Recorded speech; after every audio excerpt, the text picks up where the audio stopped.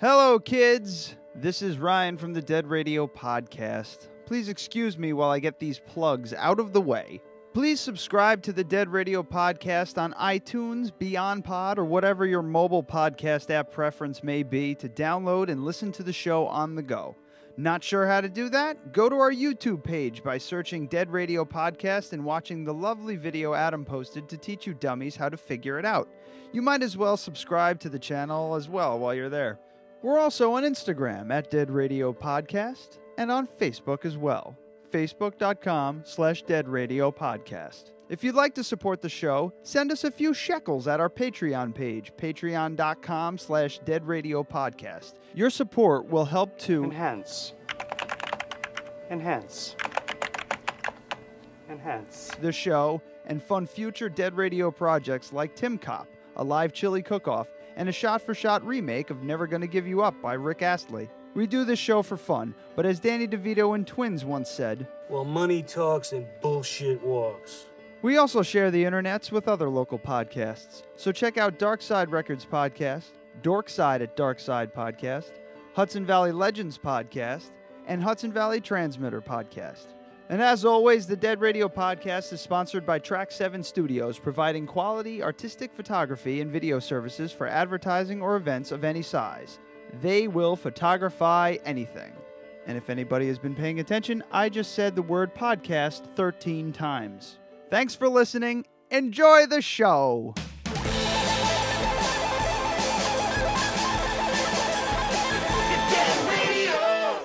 This is the latest disclosure in a report from National Civil Defense Headquarters in Washington. It has been established that persons who have recently died have been returning to life. Welcome to Dead Radio. We're not doing that. How did she come to have sex with a dead man? Don't call me Radio Unit 91. You're a dead man. You're a dead man! He's God here in this radio station. Place where the dead speak. Rebel Radio! I'm a fake? Yes. How'd you like to be dead? You ever think about doing radio? My team is dead! But you're not crazy. You're me. And this is just radio. By the powers vested in me by the Federal Communications Commission, I command you to get on the microphone in a serious manner and continue this broadcast.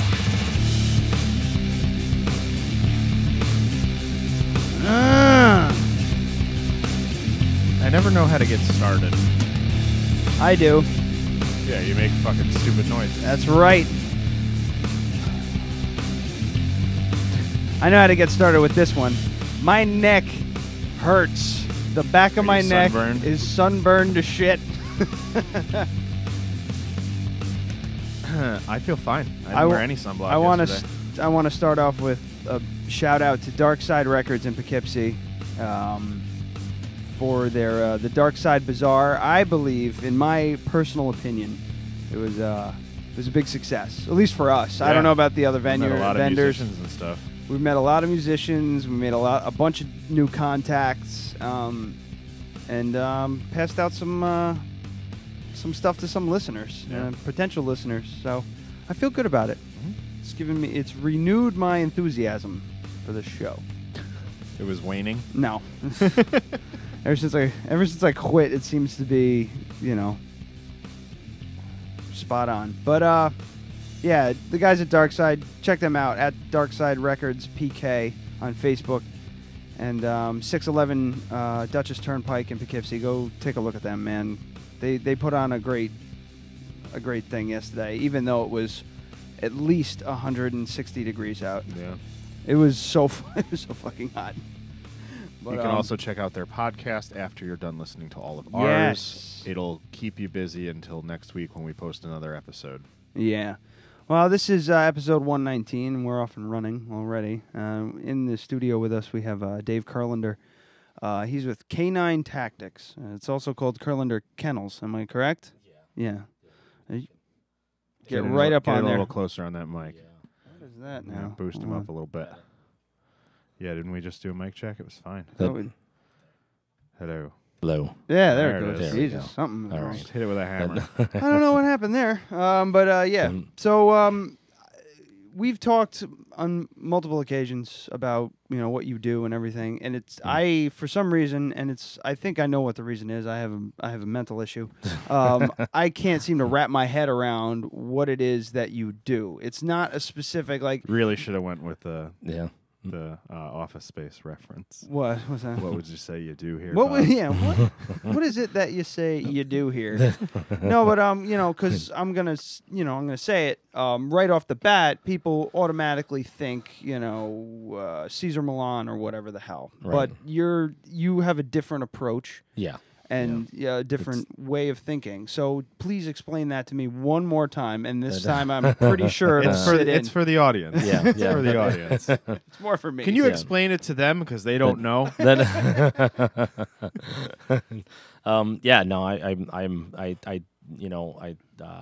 basically focus on animal behavior, more about the perception of reality of canines, of dogs.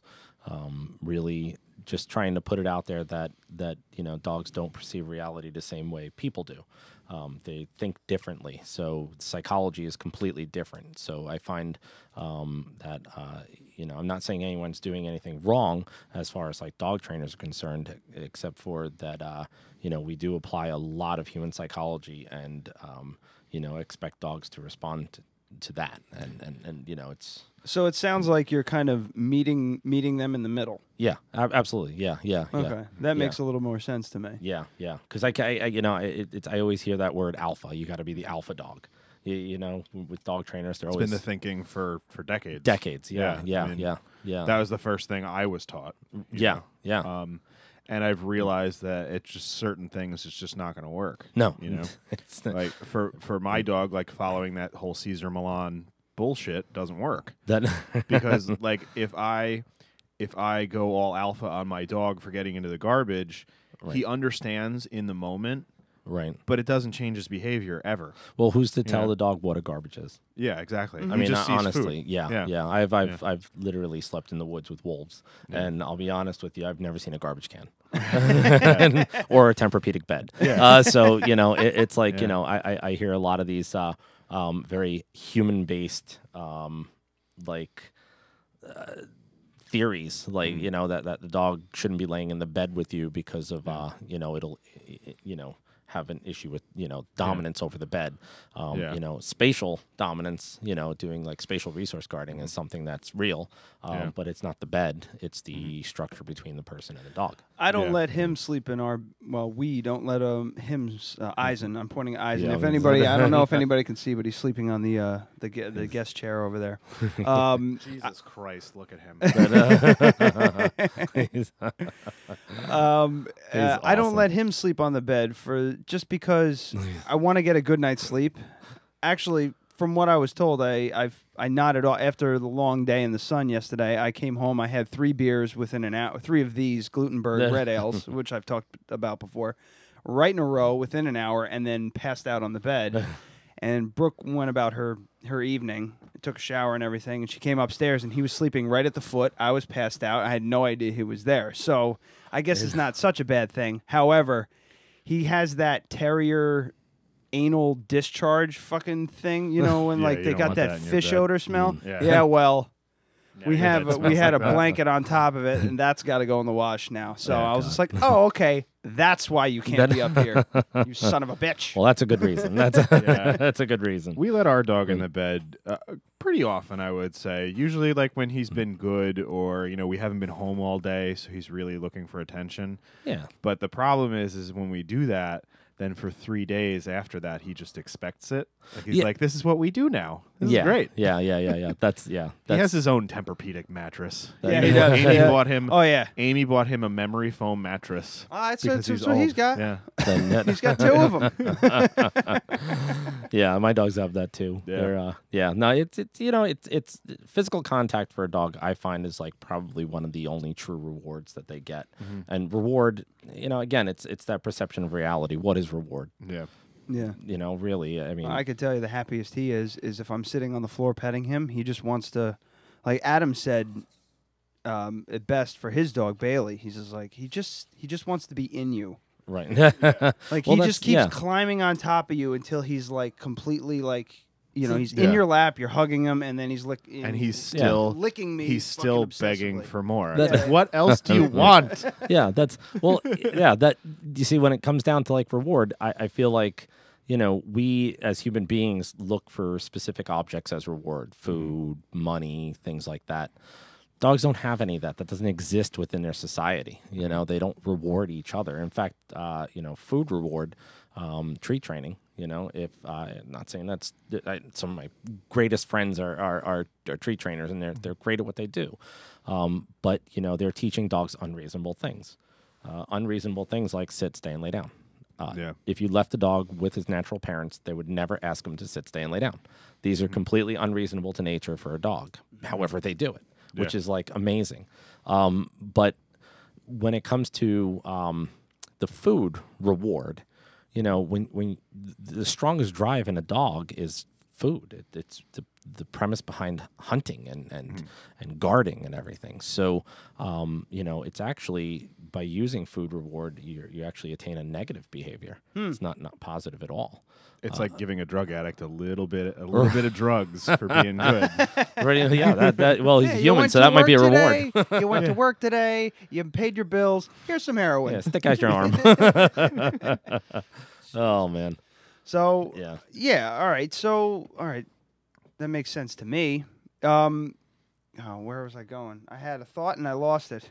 God damn it. Let's check under the table. We were talking before, like for Eisen. I'm gonna keep going back to him because he's in the room. Yeah. Kinda. I don't know. He's asleep. But my issue with him, and like we're gonna have to keep reiterating that you believe that each tactic depends on the dog. Well, the dog's personality. Is that how you would consider it? Yeah. It's so. I've been working with dogs for over 25 years. It's well over 100,000 dogs. And I will meet a new dog with a new family in a new environment tomorrow. So the way I kind of break it down is that dogs' psychology is based off of three things. Well, the psychology is based off of much more, but you can get really in depth with it. But when it comes down to like behavior modification, there's three real things, three opposing viewpoints. Influences. Yeah. So basically the influence of the mind of the dog, obviously. Dog has to be willing to change. That depends on how stubborn the dog is. The mind of everybody around who influences the dog, so like neighbors and the family, and then the environment. I mean, simply sometimes just taking an aggressive dog out of one house and putting him into another house, and dog's just fine. Yeah. So something might not be conducive. So if you achieve harmony between all three of those, you're good as far as behavior is concerned. So dogs thrive on safety. If they're not safe, if there's something confusing, they will act out, and they can't tell you what it is through words. So they do it through body language. So there's every dog is different. I've never met a dog that's the same ever. Right. I've never met a person that's the same, or the environment that's the same. So it's always a different.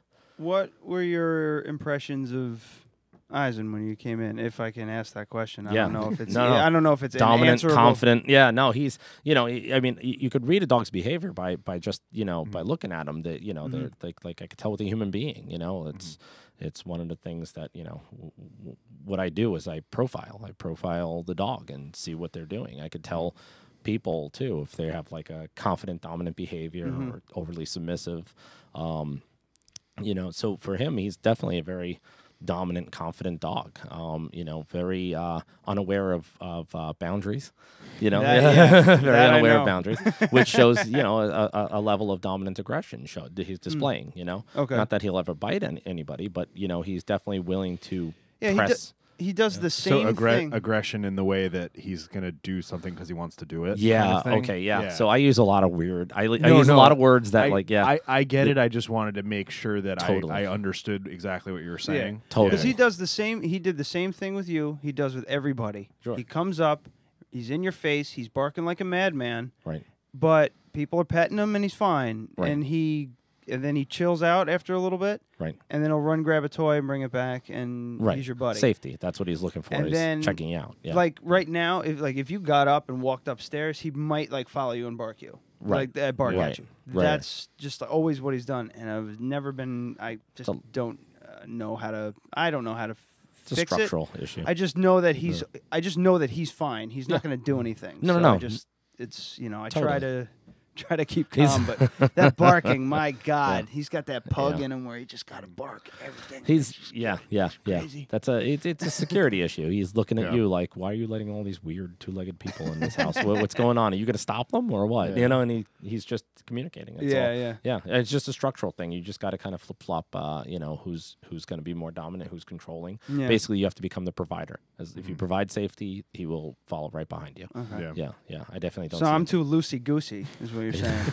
I have to throw on a Hitler mustache and start goose stepping around the house.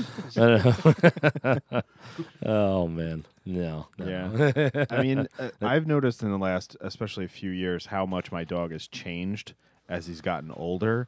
So, like, that development that I've seen, like, he's just such an ornery jerk now. He just doesn't want to be bothered except for by us. Right. He just, like, he would never bite anybody, but people come over. If he doesn't know them, he's just like, I don't want to have anything to do with you. Of course, yeah. You can pet me for a while, and that's going to be great. But if you have children, please get them away from me. Right, if you bring right. your dog here, I'm going to be really angry with all of you. He just like, like I used to bring Bailey over all the time when he was younger. Oh, and him and Clover would be fine. He'd be a little annoyed with her for a little while, but now I would never bring him over here because he would just be barking at me to go to get out. I'm choking to death.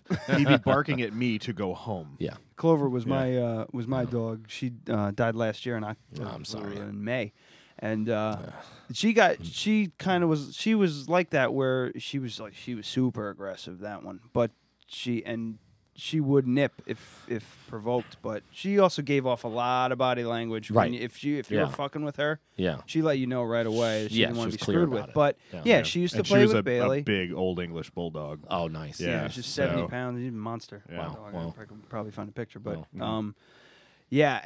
toward the end, she was like that. She didn't want anything to do with anybody. She just wanted to sleep and be with us, and that's it. Yeah. No other dogs, no other people, just her. By nature, that's normal. Yeah. I mean, that's the way they should be. I've never sat on my deck and had like a coyote run up to me and be like, "Hey, you want to play?" It's they don't do that. They're very internal. They're introverts. They love their pack, and that's it. So when you bring them to a dog park and we see them playing and romping around, that's structuring. It's structuring. So a lot of people look at that, and we as humans say, "Oh, they're playing." Play is through structure. I mean, when you're kids and you're wrestling around trying to like kind of overpower the other kid, it's it's all in good fun and play, but yet you're structuring. You still want to win, right? Yeah, exactly. Exactly. Yeah. So that's it's that goofy lab that chases the mountain lion, which actually is a lesson that I do. What? Elaborate on that.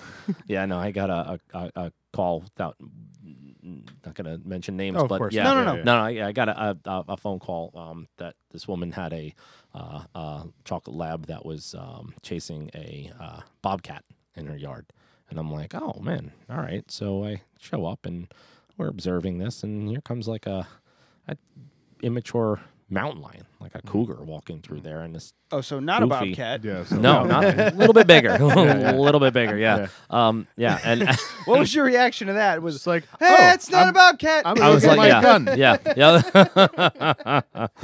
No, I was just, I saw that and I was like, all right, this needs to stop immediately. Hell yeah. Yeah, and what was he doing? He's just chasing him, having fun. I don't. So they were like interacting? No, thank God. That's why I determined it's immature, because honestly, if that was a mature cougar, that dog would have been dead. Yeah, it wouldn't have ran. Dogs. I train a lot of hunting dogs, and I've had Jack Russell's tree bear. We've used dogs to tree mountain lions. But once they're up in the tree, if you don't back your dogs off, they come right back down. Yeah. You know, and then Yeah, so they're just like they were able to regroup. Now Cat- they have Right. a high Yeah, ground. yeah. Exactly, Cats yeah. are psychopaths, man. They're- That thing just climbed the tree. He's fine. He's climbed the tree. He's like, all right, how can I get this motherfucker? That There's a rock over there. All right, There's I got one, this guy. All right, 2, 3, here I let's come. And then it's over. Oh man. Savage bastards. So in that situation, I mean, can you tell us like what you did to help? I mean, To stop that? Yeah. First off, right off the bat, just it's about organizing structure. So even if you look at dogs when they hunt in nature, they follow the leader. It's not just like a free for all. I mean, they're very, very structured. They're very organized. They're very militant, actually, in the way they hunt. They have to be because they might come across that rabbit or that deer, and that's it for like a month. I mean, not literally, but that could be a week's meal right there. So they can't lose it. So I've seen ambush tactics. I've seen dogs actually strategize. I mean. Again, with that whole perception of reality, who's to use that word strategize, but I have seen them do it. Yeah. So for that situation, we had to claim the cat as ours. So basically, if I'm the leader and that's my cat, then everyone who follows me doesn't touch my cat. Because then it's like that what I call alpha flow chart. If somebody steps up behind me and starts to pursue, I have to correct that one. And control the food source. It's like a military where one of the privates stands up and just steps right in front of the sergeant does what he wants. He's gonna get corrected. So it's it's an order, a structure. But that doesn't necessarily. Is that going to work for? That's not going to necessarily work for any dog. It's just that dog particular, or what do you? Or is that just like? Is that part of their instinct? Structure is. Like developing and organizing structure will work for every dog. Definitely. Okay. It's just every dog has different the way that you go about establishing that technique. That's why like Cesar Millan and things like that don't work. Yeah, because that's the thing. It works with the ones that they put on TV. Imagine how many homes he goes into where it doesn't work out at all. Right, and doesn't hit the air. Yeah. Who knows? Yeah. And that's and that form of aggressive, that old school aggressive. I've been doing it for 25 years. I've seen all those methods: pinning dogs to the ground, biting dogs, things like that. It's like you're not a dog, you can't do that. You're human, so we have to figure out balances there. And it's taking that aggressive action of restraining a dog is just going to provoke worse behaviors, or you're going to frighten the hell out of your dog. Yeah. So, you want your dog to have a healthy level of fear. So it's just fear meaning like I don't want my kids playing in Route 9 fear. Yeah. You know what I'm saying? Like they should fear cars coming at them at 50 miles an hour. So like with a dog. Yeah, but every time they approach a car, you don't want to scream and yell at them and beat them into the house. No, right. Now they see cars and they pee themselves. Yeah. No, that's not a good thing. Yeah. That's I used to try the pinning thing with my dog, and it was. I mean, it kind of worked, but it didn't stop the behavior. He just knew he was doing something wrong. Right. It was like he does a cost-benefit analysis and decides to go after the food on the table, even though he knows he's going to get in trouble. Right. Well, so it didn't work. I stopped doing it. There's no point. I was like, I don't even yell at him anymore. He's a dog. He's going to get into stuff. Right. Right. And it's at that point where I just need to modify the environment so he doesn't have those opportunities. Well, because he'll eat himself until he gets sick. He will like if there's an entire rack of ribs, he will eat all of them, and then. I've seen him eat so much when he's gotten into the garbage that he looks drunk. That afterwards. Opportunistic kind of yeah.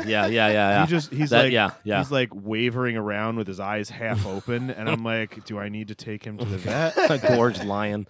Yeah. No, that's you could accomplish that by resource guarding, like you actually resource guarding the thing. So a lot of rescues and trainers that I speak to really say that. Resource guarding. It's awful. If your dog growls at you if you touch their food bowl, then he's a bad dog. Yeah. It's normal. It's communication. I've never met a wolf that didn't do it. Yeah. They all do that. It's just they won't do it to their alphas. They won't do it to their superiors. So it's one of those things where if you resource guard that food, your dog won't touch it. You be a provider. And he used to be much better about it. I used to pour his food and not let him eat it until I told him he could. and that worked really well for him. But now he's almost 15. Oh yeah. It's all retired. Gone, it's all gone by the wayside. He doesn't he can't keep a thought in his head for more than a few minutes. I think. Tired. Yeah, I like that. What about the opposite side of the spectrum of the food guarding thing? Like for him, if he's eating, I can like literally put my whole hand in the bowl. I could take out a bunch of food, and he just sits there. Yeah, that. and wait, and then I just put it back, and then he's just like, and then he goes back to what he's doing. He's just like completely just does not give a shit. Yeah, that's just he doesn't see any security issues with you. Yeah, you're not gonna steal it or take it or anything like that. Yeah, he's definitely. I mean, he's a great dog. Yeah. The only time Bailey ever bit me was over a braised short rib. And I'd bite you too. Yeah, I was like, I gave him the bone, and then I was like, where is the dog? He went, and this is like a prime example of resource guarding. He went all the way down to the bottom of the stairs, like in a little corner where nobody could get at him. Yeah. And he was just chewing on this bone to the point where his gums were bleeding. Oh, jeez. So I had to take it away from him, and he snapped at me. It's the only other time he did it, and he was like sad for 3 days. Like he felt terrible. Yeah. And I could tell he was like, "Oh, I really crossed the line there." Right. And it's never happened again. Yeah. But I've also never given him a rib bone again. Right. Because of that. You know. Right. So. Yeah, you gave the rest of the pack to me, Clover, and I had to do the same thing to her. Yeah, but she didn't go after me, but she was like chewing on, or like I look over and the bone is like bloody, and I went, "Chloe, all right, that's enough." She's like, "What?" Fucking bloody drool. I was like, "Oh God, dogs are just gross." That thing was braised in like really good red wine for 6 hours. Oh man. So what I mean, like, let's talk about your process when you get a call. Somebody has I don't know, whatever scenario. Just like maybe no specifics about a dog because you said that everything like is different. Everything's different. Like, what is like where do you start? You know, how do you?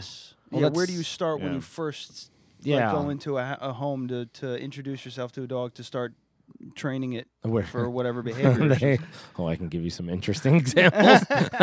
You can if you want, if you're okay. How many times have you been bitten by people's dogs? Oh my God, that's why I'm full of tattoos. Just covering up scars. Cover those scars. Yeah, it's just not even worth fixing them anymore. Yeah, no, there's it's that if I was to say do A, B, C, and A, B, C, D, and E, and just it's not going to work. Do that. I'm just saying it'll actually provoke negative behaviors. With your experience, and you were like coming to a home as I just walk in. I don't prepare for any tell them not to prepare for anything. Just kind of gauge it. Let's see how he approaches me. I mean, unless they're telling me like on the phone that the dog is like super aggressive and bit like 4 people, then of course we want to patternize success, not have failure right off the bat. Like we don't want to provoke the dog to attack me. I mean, just to see what'll happen. Right? Yeah. I believe you. Your dog's gonna attack me. All right, let's keep him on a leash. And then I can read the dog from a distance. But let me tell you, that doesn't happen all the time. I've knocked on doors and people like, "Oh, here," and they open it and here comes a 125-pound German Shepherd raging towards me. Yeah, I mean, I've had to take dogs down, like subdue them because they were just right like off the bat, just viciously coming right after me. So it's like, what benefit is that now? You could do a tutorial video like K-9 Krav Maga. K-9 Krav Maga, yeah, that's just you beating up dogs. K-9 Kung Fu, new style of Kung Fu. No, that's what I used to work at the Bronx Zoo. I was a zookeeper there for many years, and we were taught basically how to restrain animals, capture and restraint. It's a big thing when you're in an exhibit with a wild animal. You got like a. You don't want to be that trainer that gets eaten. Right. With all the kids watching. Yeah. That's being. I'll tell you. Remember Harambe. Yeah. Yeah, you get like a some like hopped up testosterone, hopped up Formosan Sika deer charge you, which has happened. What the hell is this? It's a Sika deer. Now I got to look that up. Well, this they charge you with those antlers, and all you see is your life flash before your eyes. Yeah, no, there's so holy shit! Here, I'll let me get a full. Their their antlers are blunted. They're kind of Well, when they charge, is that just velvet or what? That's velvet on there. Yep, yep. They're beautiful. Yeah, it looks like amazing. It looks like a fawn. Yeah. With a, I mean, for anybody who doesn't know, I mean, deer. You know, the fawns are the small spotted ones. The bucks are the big ones with the pointy antlers. This one looks like a fawn with a giant antlers. Yep. You got any more images? It looks like a. It's like the width of a handle of a baseball bat. Yep. That's yeah. Look at that. Jesus Christ. Yep. How big? Now, how big is this animal? I'd say about maybe. Is it the size of like a regular, like a white-tailed deer? Or? Yeah, like 200 maybe. Those are monster antlers, but they're just blunted. Yeah, that's well, you get hit with that, it's gonna be. Yeah. But that thing's doing 18 to 20 miles an hour probably when it hits. I know. That's what I'm saying. It's gonna hurt a lot. Holy shit! Yeah. No, we get There's catching one of them by the antlers is not easy. Oh my God, those are wild animals. Those wild animals. And where are they? Where are they from? Formosa and Sika. They're from Formosa. Formosa. Where they make mimosas. Formosa and Sika, subspecies of Sika deer endemic Taiwan. to the island of Taiwan. Yeah. Asian. Not Taiwan, but Taiwan. Yeah, they're from the Bronx Zoo. Yeah, they're from the Bronx. They're from Taiwan, but they live in the Bronx now. The gangster ones are down there. Yeah, they're the gangster. They're trying to gentrify the neighborhood. Oh man, there's. What other animals have you worked with then? Deer. You mentioned. I know you gorillas. Offhandedly mentioned elephants too. Elephants Before. Yeah, worked with a lot of elephants. Amber said if we ever go and videotape you working with an elephant, she's taking off work and coming with us. Sweet, awesome. All right, let's do it. That'd be so cool. Yeah, they're amazing. Absolutely. Yeah, what's it like working with an elephant? I hear they're like really, really intelligent. They are. They are. Yeah. At the Bronx Zoo is where I worked with most of the elephants, and they're all female. All female. Bull would they're very dangerous. So we didn't really have any down there. Yeah, and you don't have like the space and the facility to deal with something that could be very aggressive. Yeah. It's having. I mean, they were amazing. I mean, there's subsonic communication through like vibrations in the skull. I did not know that. Crazy stuff. Yeah. Did they just hear at a really low frequency? They can communicate from great distances. Yeah, really. Yeah, absolutely. If we removed like the little baby Sammy, if we took him out of there, you'd hear like Patty and Maxine. You'd hear they're not here, but you could feel it like on a vibration on their head. They would communicate with each other. That's wild. Yeah. Talk about a whole completely different structure or perception of reality. I mean, there are like graveyards. They have graveyards. Yeah, they mourn the deaths of family members and stuff. Yeah. I've seen what the hell show was that? It was on Animal Planet or something I saw, and they had a migration pattern, and I guess this migration pattern was a specific, like they diverted to go to this grave site. Yeah. And then back onto the trail, where now the old trail went away. Right. Now this new trail was their quick stop to pay their respects, and off they went. Yeah. They're amazing. Yeah. They really are amazing. There's just not enough research done. Mm-hmm. I mean, I've seen some great research done. Don't get me wrong, but just not enough. There's just not enough. I mean, people we. Being that we have like this vocalization, that this verbalization that we can use where we talk and have languages, we ought to all of a sudden just assume that we're the only ones with society and the complexity, psychological complexity, and we're not. I mean, it's you look at other animals, they do perceive that reality very different than we do. Who's to say they don't have their own, religions or something like that? Yeah, I mean, just because we can't, just because we can't hear it. Yeah, because we can't understand. Right. That's interesting. But I mean, with that, how do you feel about hunting?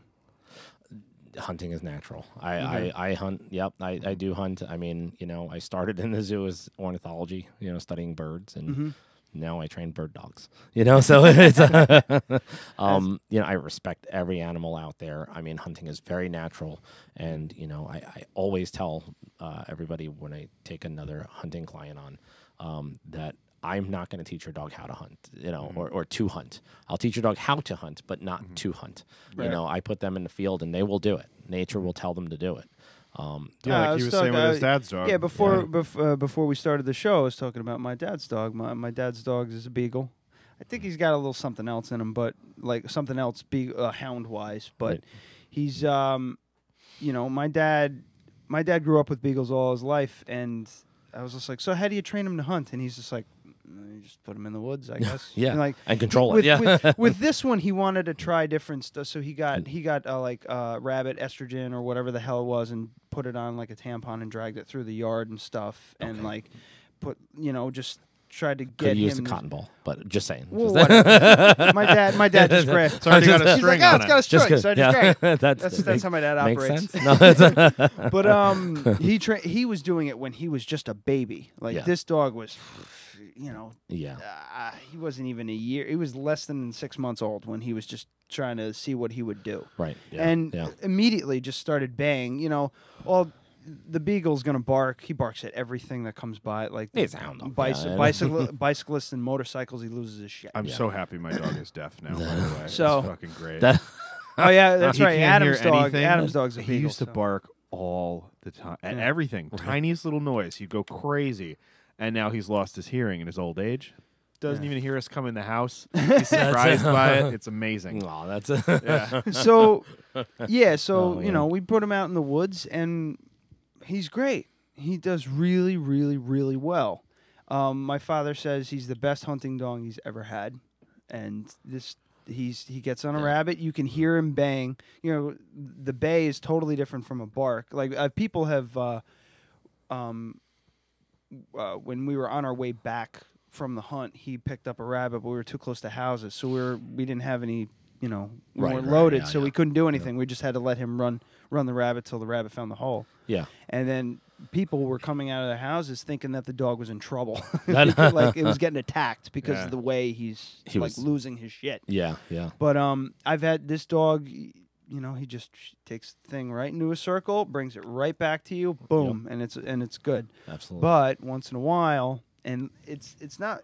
It was once in a while. Now it's a little bit more lately. He's been going after. We think it's deer. We're pretty sure it's deer because we've tracked him, and I'm talking miles. He's gone miles. Where we've tracked him. His foot. We can hear him, so we know which directions he's going. So we're trying to find him. We find his tracks and hoof prints. Alongside it. So we're just tracking. He goes across the road. He goes into somebody's yard. He's in a neighborhood now. Right. And we have to go. And you're walking with rifles. In orange. We're just trying to get the guy back, but he's and my dad isn't so he gets so angry because the dog was so good for so long, and now he's kind of like taking liberties. Yeah. So he just doesn't know what to do. How old is he? Oh God, he's 5. Like 5 years old, around there. 5 or 6. Okay. Somewhere in there. Okay. Yeah, they're. I mean, hunting is my thing. That's like I focus on hunting training. I do a lot of professional hunting training. It's like one of my favorite things to do. Every dog will hunt. Every single dog will hunt. Every dog. He goes after anything that moves in the backyard. He's going after. Yeah, pit bulls are some the best pointers. I swear. Yeah, I have an American bulldog. I rescued him at 6 months old. He was abused to hell. We got him out of the shelter. My dog Clover, same thing. Yeah, same. Yeah. Oh, he had his ears cut off with garden shears. They literally tortured this poor dog. She wasn't that bad. Yeah. Now he's like a therapy dog. Yeah, he's really? the sweetest dog in the Is entire he the planet. white one in the pictures Yes. that I saw? Yes, He's a good looking dog. Yeah. He's like my kid's shadow. But man, can he point? He can point solid. He's a great dog. He's very gentle. And when you mean point, is it like the whole typical foot up, straight as an arrow thing, or he has a different kind of posture than typical? Pointing is actually it's the way they communicate with each other when they stalk prey. Okay. So what they'll do is they'll follow a leader. So that's one of the things. It's like with your dad's dog. The reason he's running so far is because there's no established leadership there. He loves your dad. He sees him as pack. He understands that, and they're hunting together. But at this point, it seems like your dad should be following him versus him following your dad.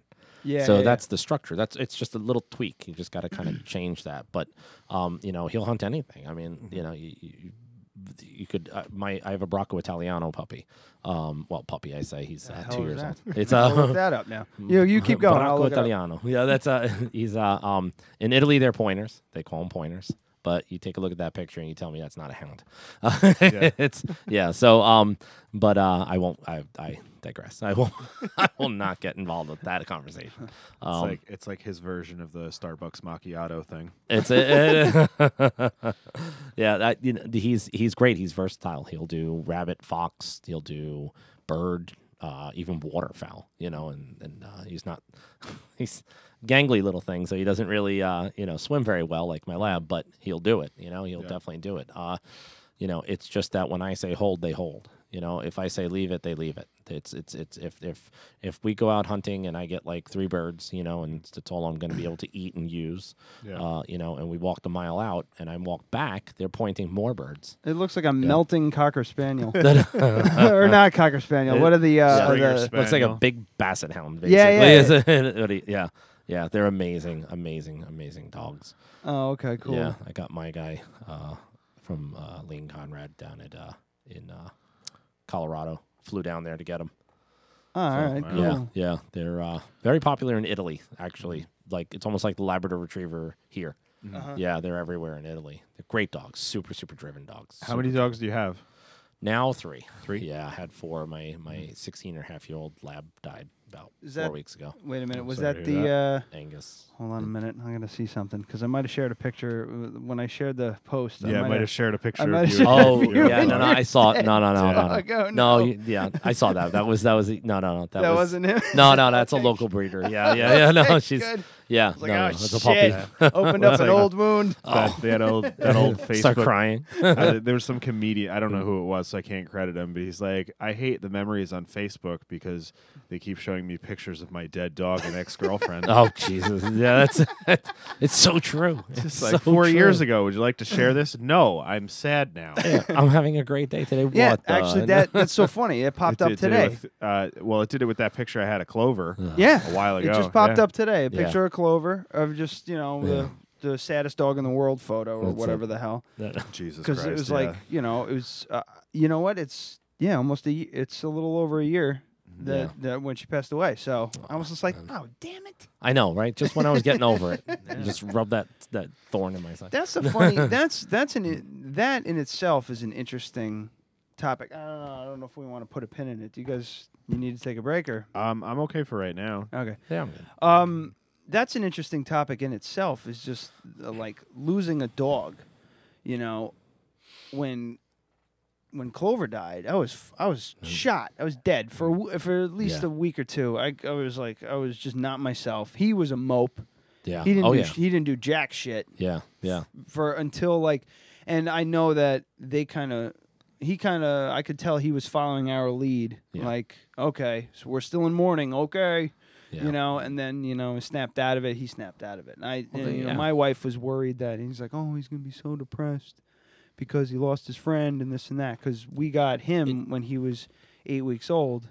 So he was with her the entire time. She like basically, that was her baby practically, Yeah.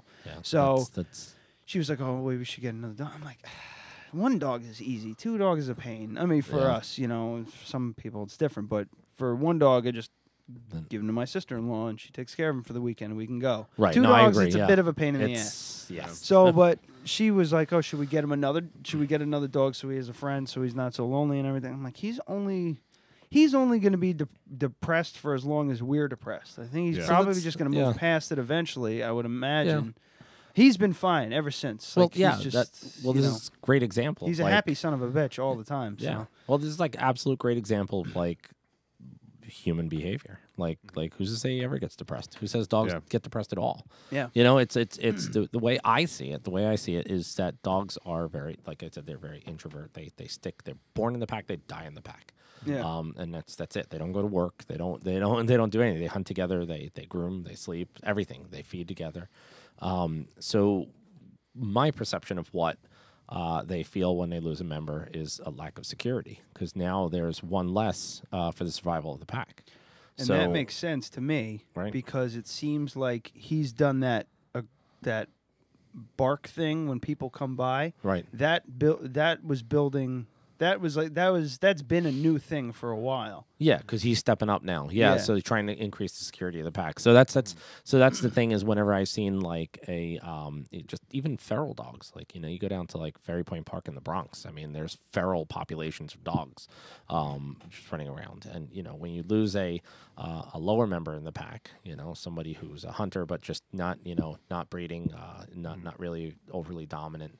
The pack, you could see the pack dynamics change, but only from members who were below him.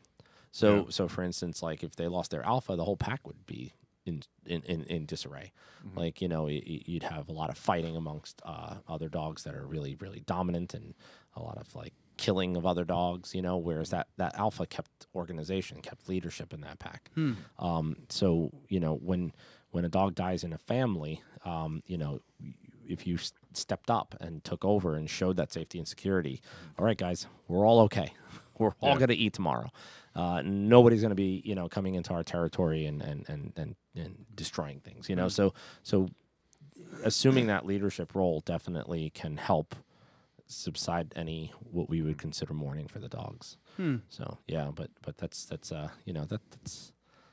the thing is like who knows? I mean, so we're kind of personifying our emotion onto the dog. Right. Yeah. Right. And that's it's to say like, who's to say dogs mourn at all? Because I'll get a little weird here.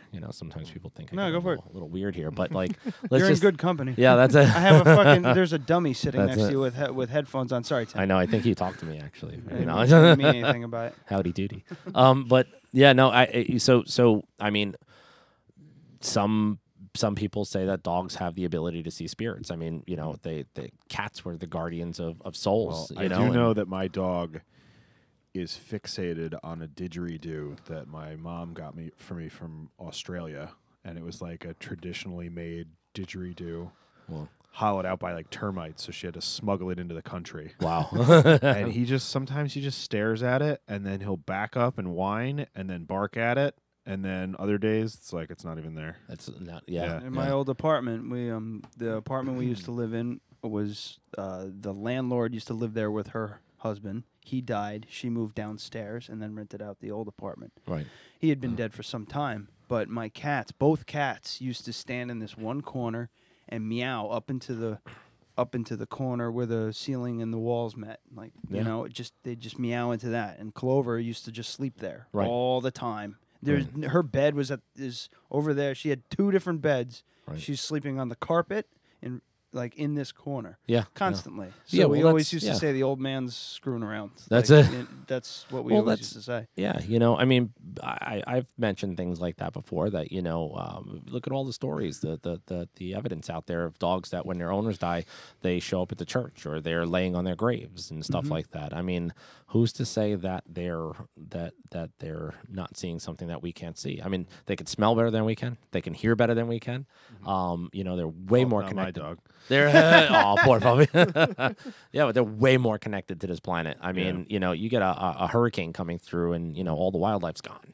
They flew away. They ran away. They took shelter. Can sense the drop in pressure, and they know. Yeah. And we're getting our shorts on, going to the beach. Yeah. You know what I'm saying? And here comes a hurricane. ignoring the fucking evacuate from the weather service. Exactly. You just gotta hide your car. That way, when the cops come by, they don't. That's it. No, but yeah, it's who's to say that they don't?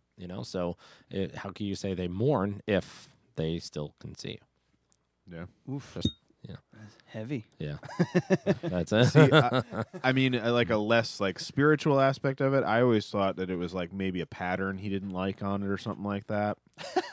Like that was just my like. Could be. If it's not some Australian ghost. Yeah. Yeah. You have an Aborigine living with you. Oh my God! Could you imagine that? Just an Aboriginal guy just staring at you while you sleep. That's a super creepy image. That'd be awesome. Yeah. It's got a fucking blowgun. Oh man. But yeah, I mean, we used to have a dog that was afraid of the kitchen tiles. Right. Just the kitchen tiles. It was this one, 8x8 space. He wouldn't walk on it. And if you put him on it, it was as if it was as if it was a glass floor on the top of a fucking skyscraper. You know, Yeah, he looked at it as if he was gonna fall and die. Dax, right? Yeah. And we would put him on it, like just be like, "No, it's fine," and he would just drop on all fours and start shaking. Yeah. And then crawl kind of slowly, and then all of a sudden take off. Yeah. And it was like he'd do like burnouts on the There's tile. like, hyper focus. And I think that it was just the pattern in the tile just freaked him out. Yeah. I've seen dogs like that where they're like hyper focus. I heard they're you just say hyper focus. hyper focused on the floor. They're just like So he's looking at it so deep that it's like it's he's just petrified of it. Yeah, I mean, it's like I always thought like that a maybe magic it was eye. that's what I was about to say. Like Yeah. I always thought that maybe that was what it was. Like how he was perceiving his environment was totally different than what we saw. Just a pattern on a tile floor. Yeah. But he would freak out. I if he ever needed to. The kind of good part was that was the way you got in the kitchen. Oh, okay, was to go through that tile floor.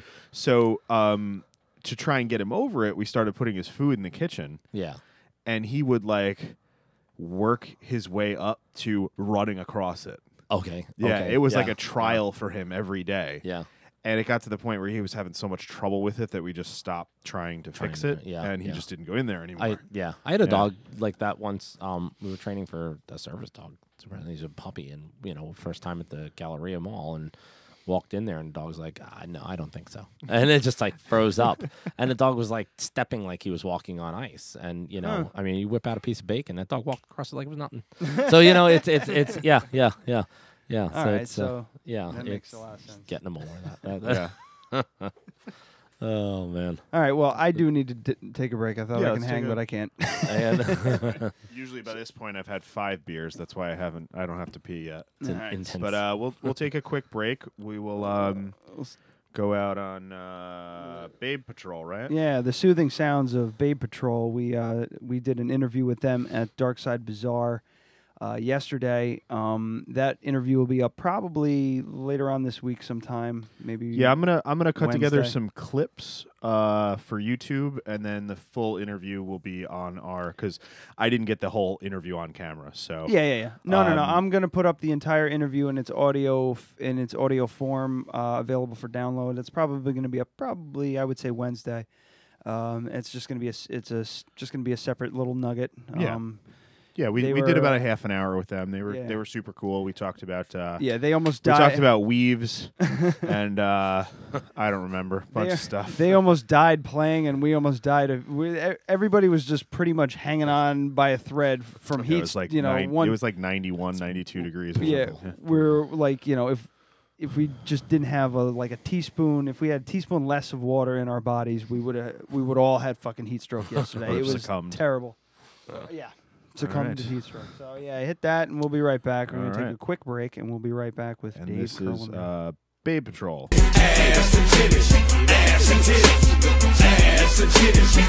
Sorry, that wasn't it. It's my fault because of the monster This is to get back at you. I'm going to do it every opportunity I can. All right, we'll be back.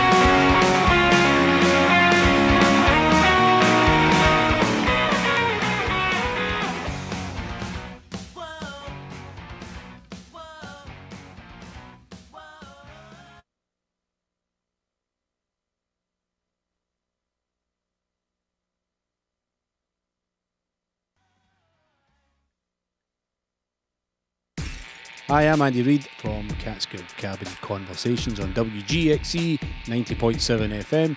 You're listening to Dead Radio Podcast. Enjoy. Do not fear.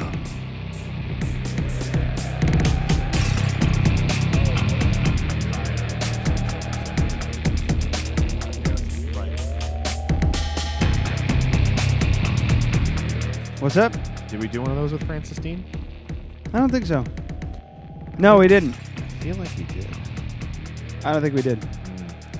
Got to be better about that. We should have done it with We should have done it with Babe Patrol too. Oh, absolutely. We're just, we're flying by the seat of our pants, man. We're not producers. Well, we produce things, but we just got to write everything down. Anyway, we are back. I hope you enjoyed the soothing sounds of Babe Patrol from their album Roughed Up. Available now. Let me see the, give me the info on that. Okay, there is none. There is no info. I think it's I'm Bandcamp. sure you can get them on Bandcamp. Yeah, they're on Bandcamp. Check them out on Facebook. Babe Patrol. I think it's at Babe Patrol Band. So, there you go. It kind of sucks that they didn't have just Babe. That means there is a Babe Patrol something else. Oh, I'm sure there is. Let's see what it like is. Like a douchey website. No, I'm sure Babe Patrol on Instagram is something with just hot girls on it. Let's see. Yeah, now I'm really curious. I'm gonna check Facebook too in the meantime. But yeah, they were very cool. Helped us out with an interview. That'll be up a little later this week. We also we want to give a shout out to Frank Palangi.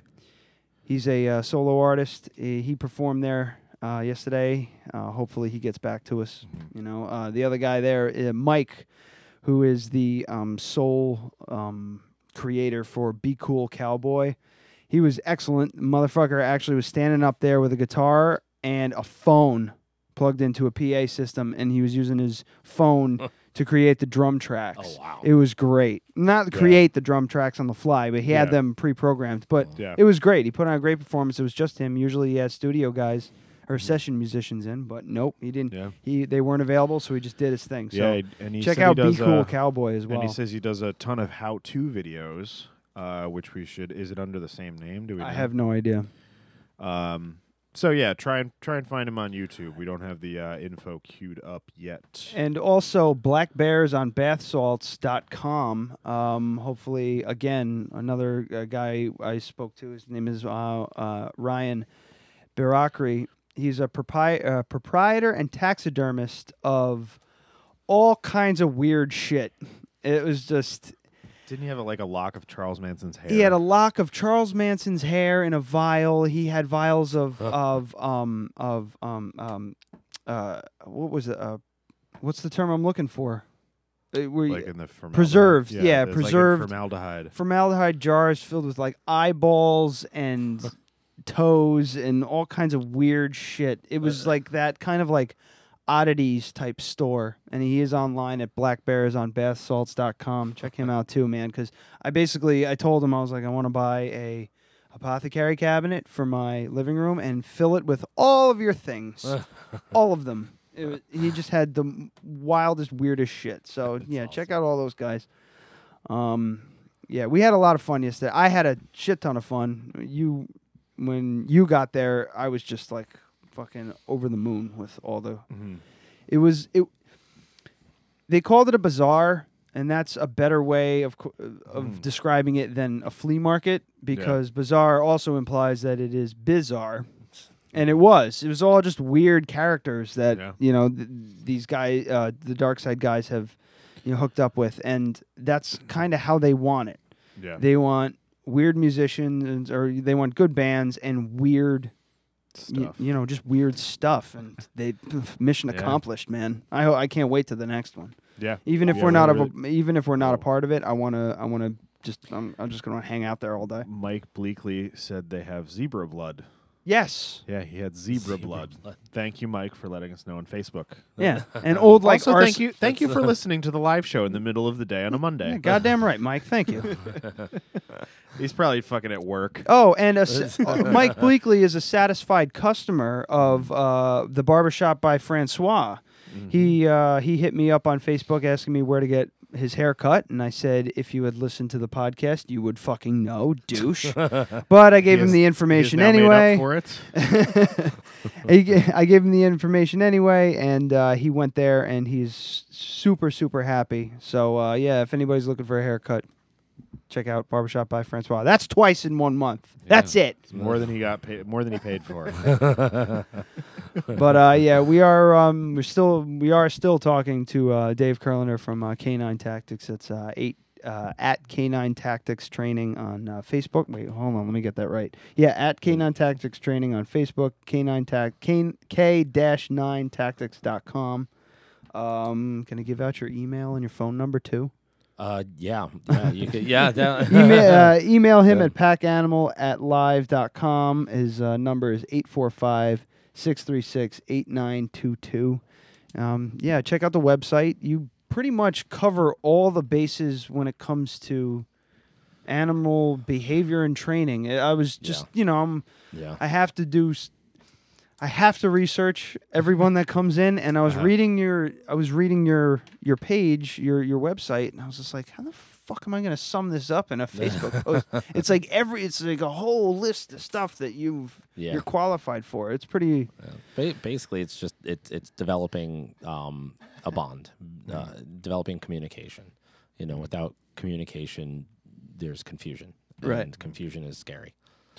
Now, do you ever work with any other animals, like for clients, or is that just stuff that you've done at the? Yeah, I do. I'll work with cat behavior. Mm-hmm. I got a cat for you. I was going to ask if you can train it to drown itself. Yeah, if you can train my cat to kill himself and leave a nice note, not blaming us, that would be great. Cats, yeah. Cats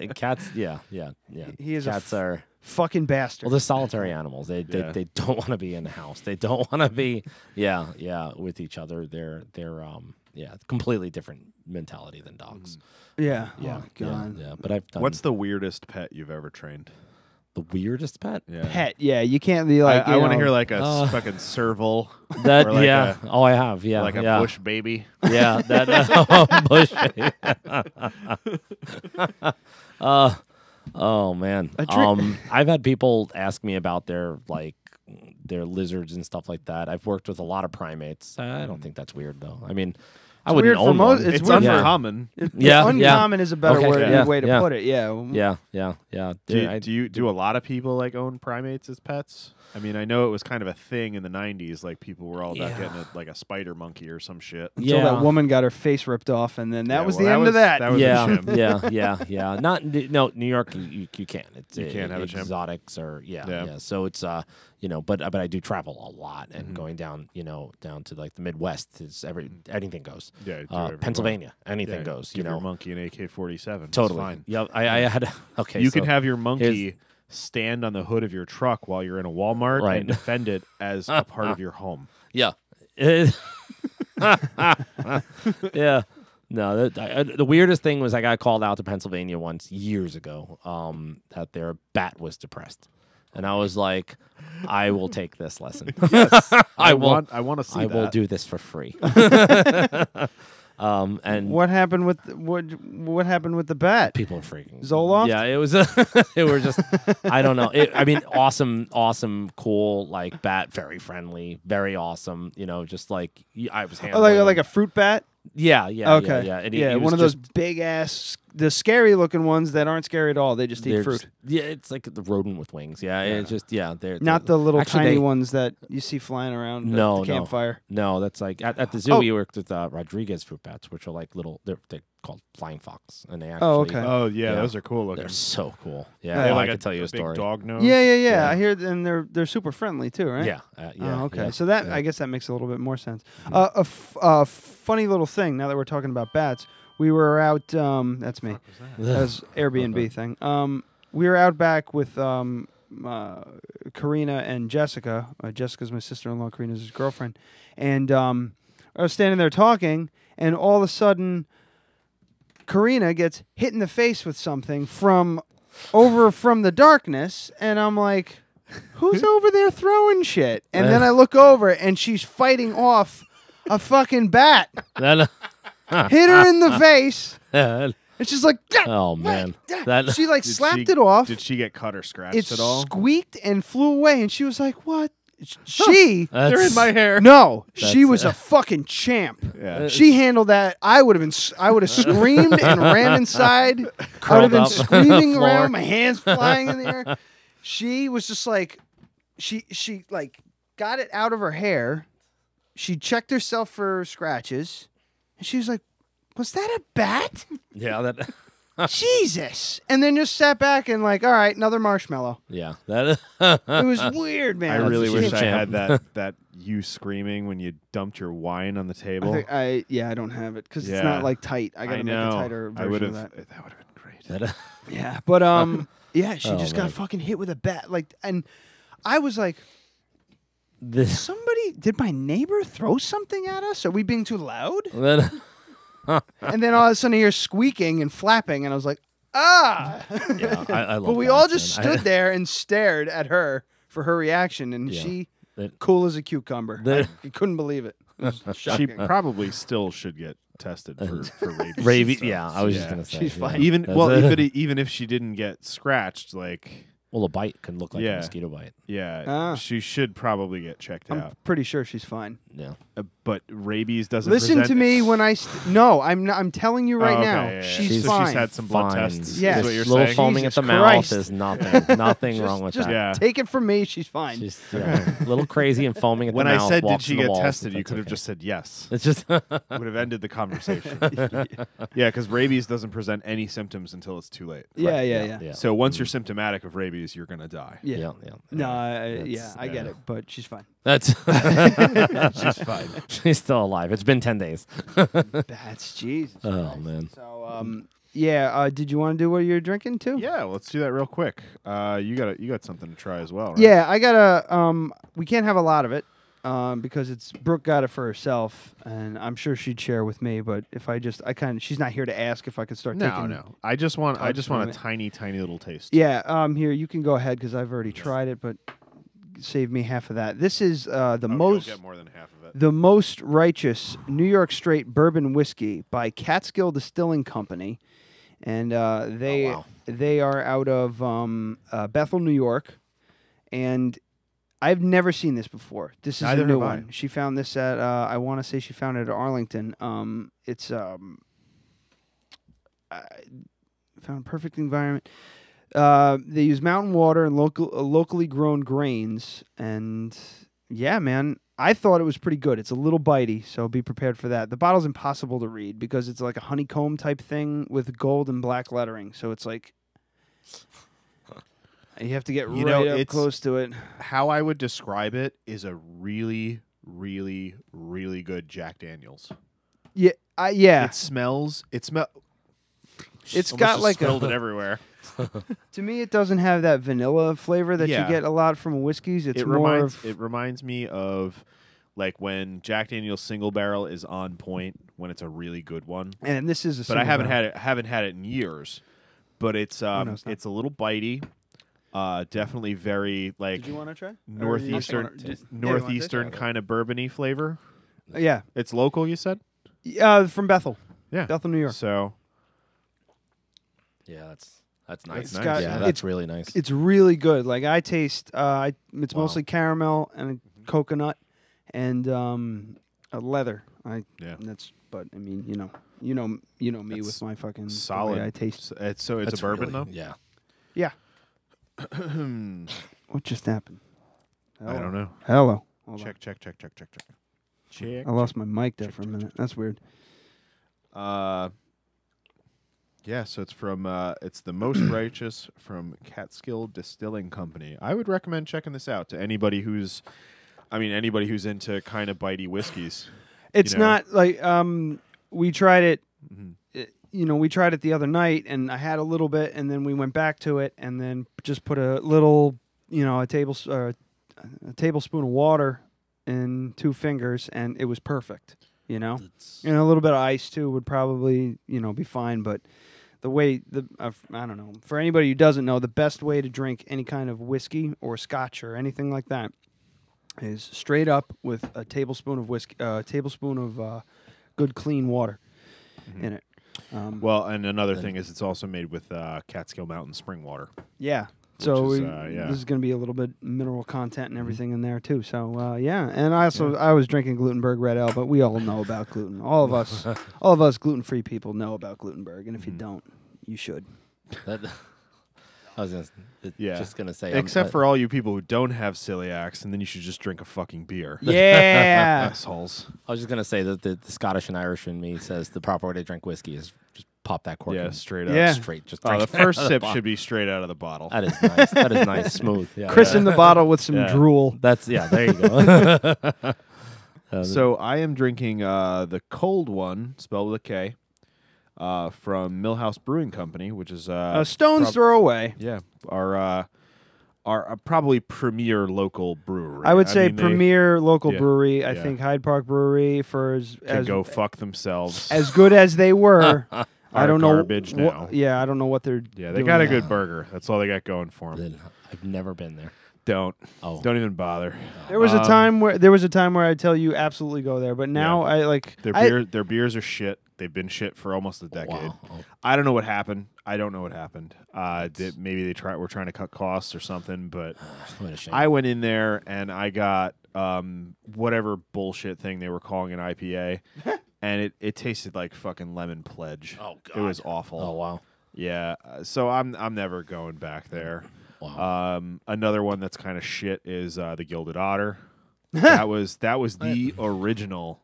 That place was great. It was great. Yeah. But the food that they had has always been meh, whatever, and it never paired what they usually had. I haven't been there in a long time, to be perfectly honest. Oh wait, hang on. To alcohol, the cause Someday of we'll remember to do it at the and beginning. solution to all of life's problems. We used to go there, and it just kind of fell off. So I don't know, whatever. But, and their food never paired well with their beer. Amateur.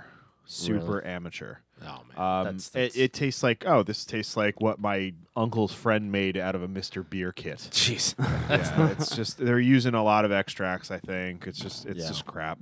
But Millhouse came around before after I got diagnosed, so I haven't been able to try any of their stuff. They make a quality beer.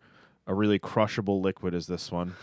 That's what they say in the industry. It's a crushable liquid. So this is, but they make quality beer. They got pretty good food. Oh, their food's awesome. It's a pretty good environment. It's a nice place to hang out. But it was one of those odd situations where they had the funding and the vision, and that all lined up. Yeah. It doesn't always happen. You can throw a ton of money at something if the vision is crap, it's going to be crap. Yeah. So everything really came together for them. It's a great spot. It's a little busy for my taste nowadays, so I don't go as much as I used to. But and now there's some pretty good places like right around the corner. So why am I going to drive across town? But now that they're canning and selling stuff. I bought this at Rite Aid. Rite Aid on Hooker Avenue. Yeah, awesome. How convenient. Yeah. It's awesome. So, but this is their German-style Kolsch. It is just a straight-up solid Kolsch beer. You can't sit here and do a half-hour review over a Kolsch because they've been done to death. But this is really well done. It's super drinkable. This is my third one.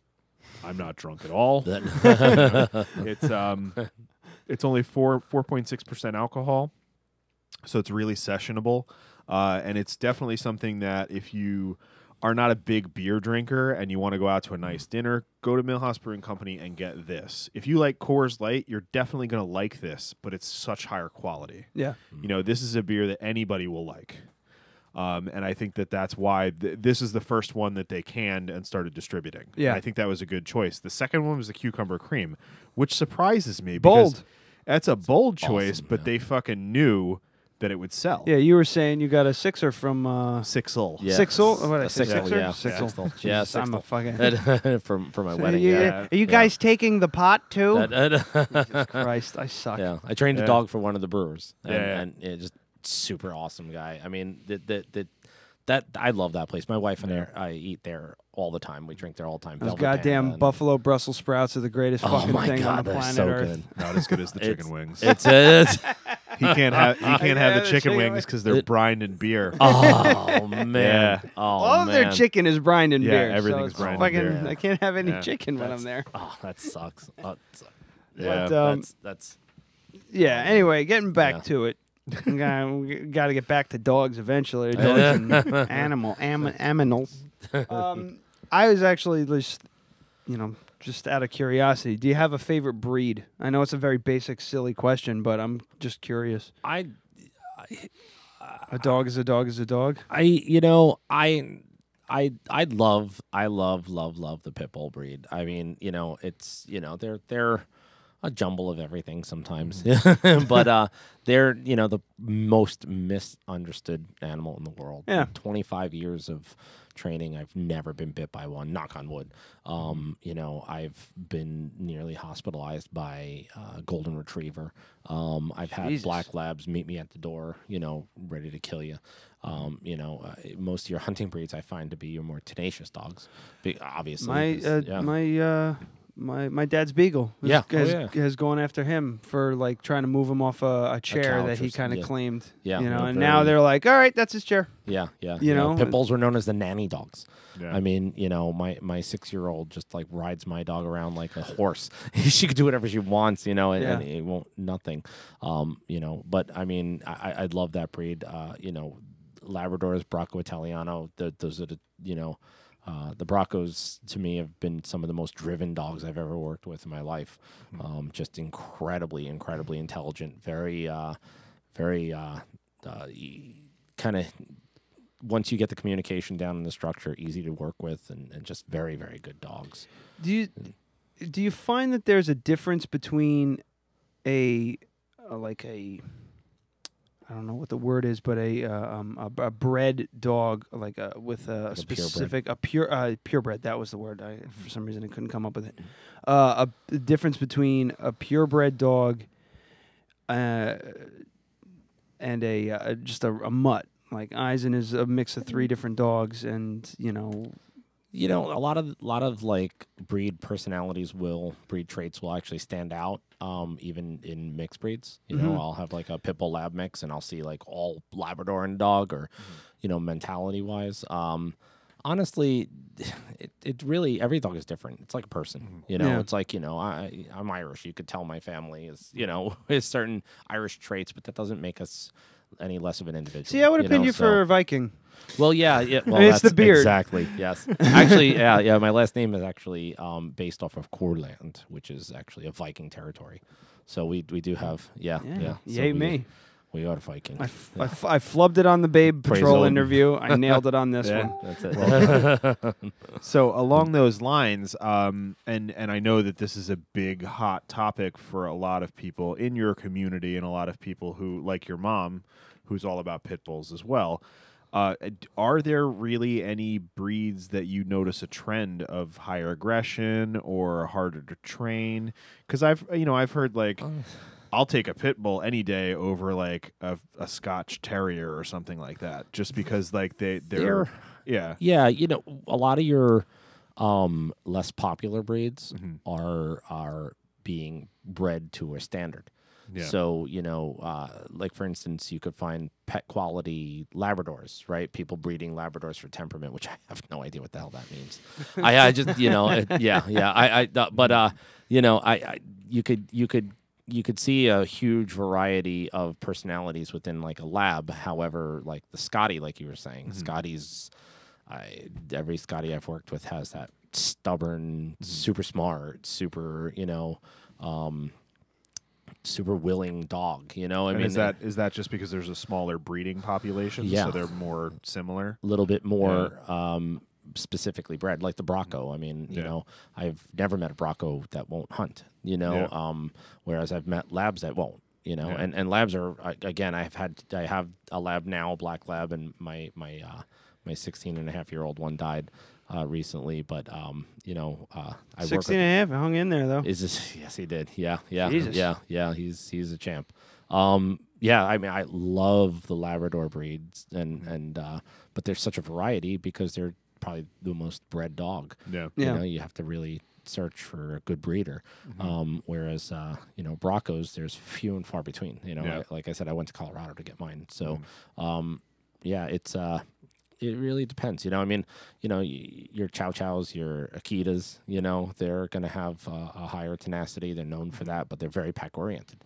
So, they're very, very they're great usually with families, and, they just don't want to be bothered by outside influence, So it really depends. So there is, at least you'll admit, there's a differentiation. There is. But So some will lend towards certain things. I mean, like, I'm definitely not trying to lead the conversation to like, but people demonize pit bulls, and I think there are way worse and more aggressive breeds out there. Yeah. You know what I mean? I've rarely met a pit bull. We had a Rhodesian Ridgeback, and it was the worst dog we've ever had. Okay. That dog, I'm not going to lose a finger to get on the couch. Right. That dog ran the whole house, did whatever it wanted.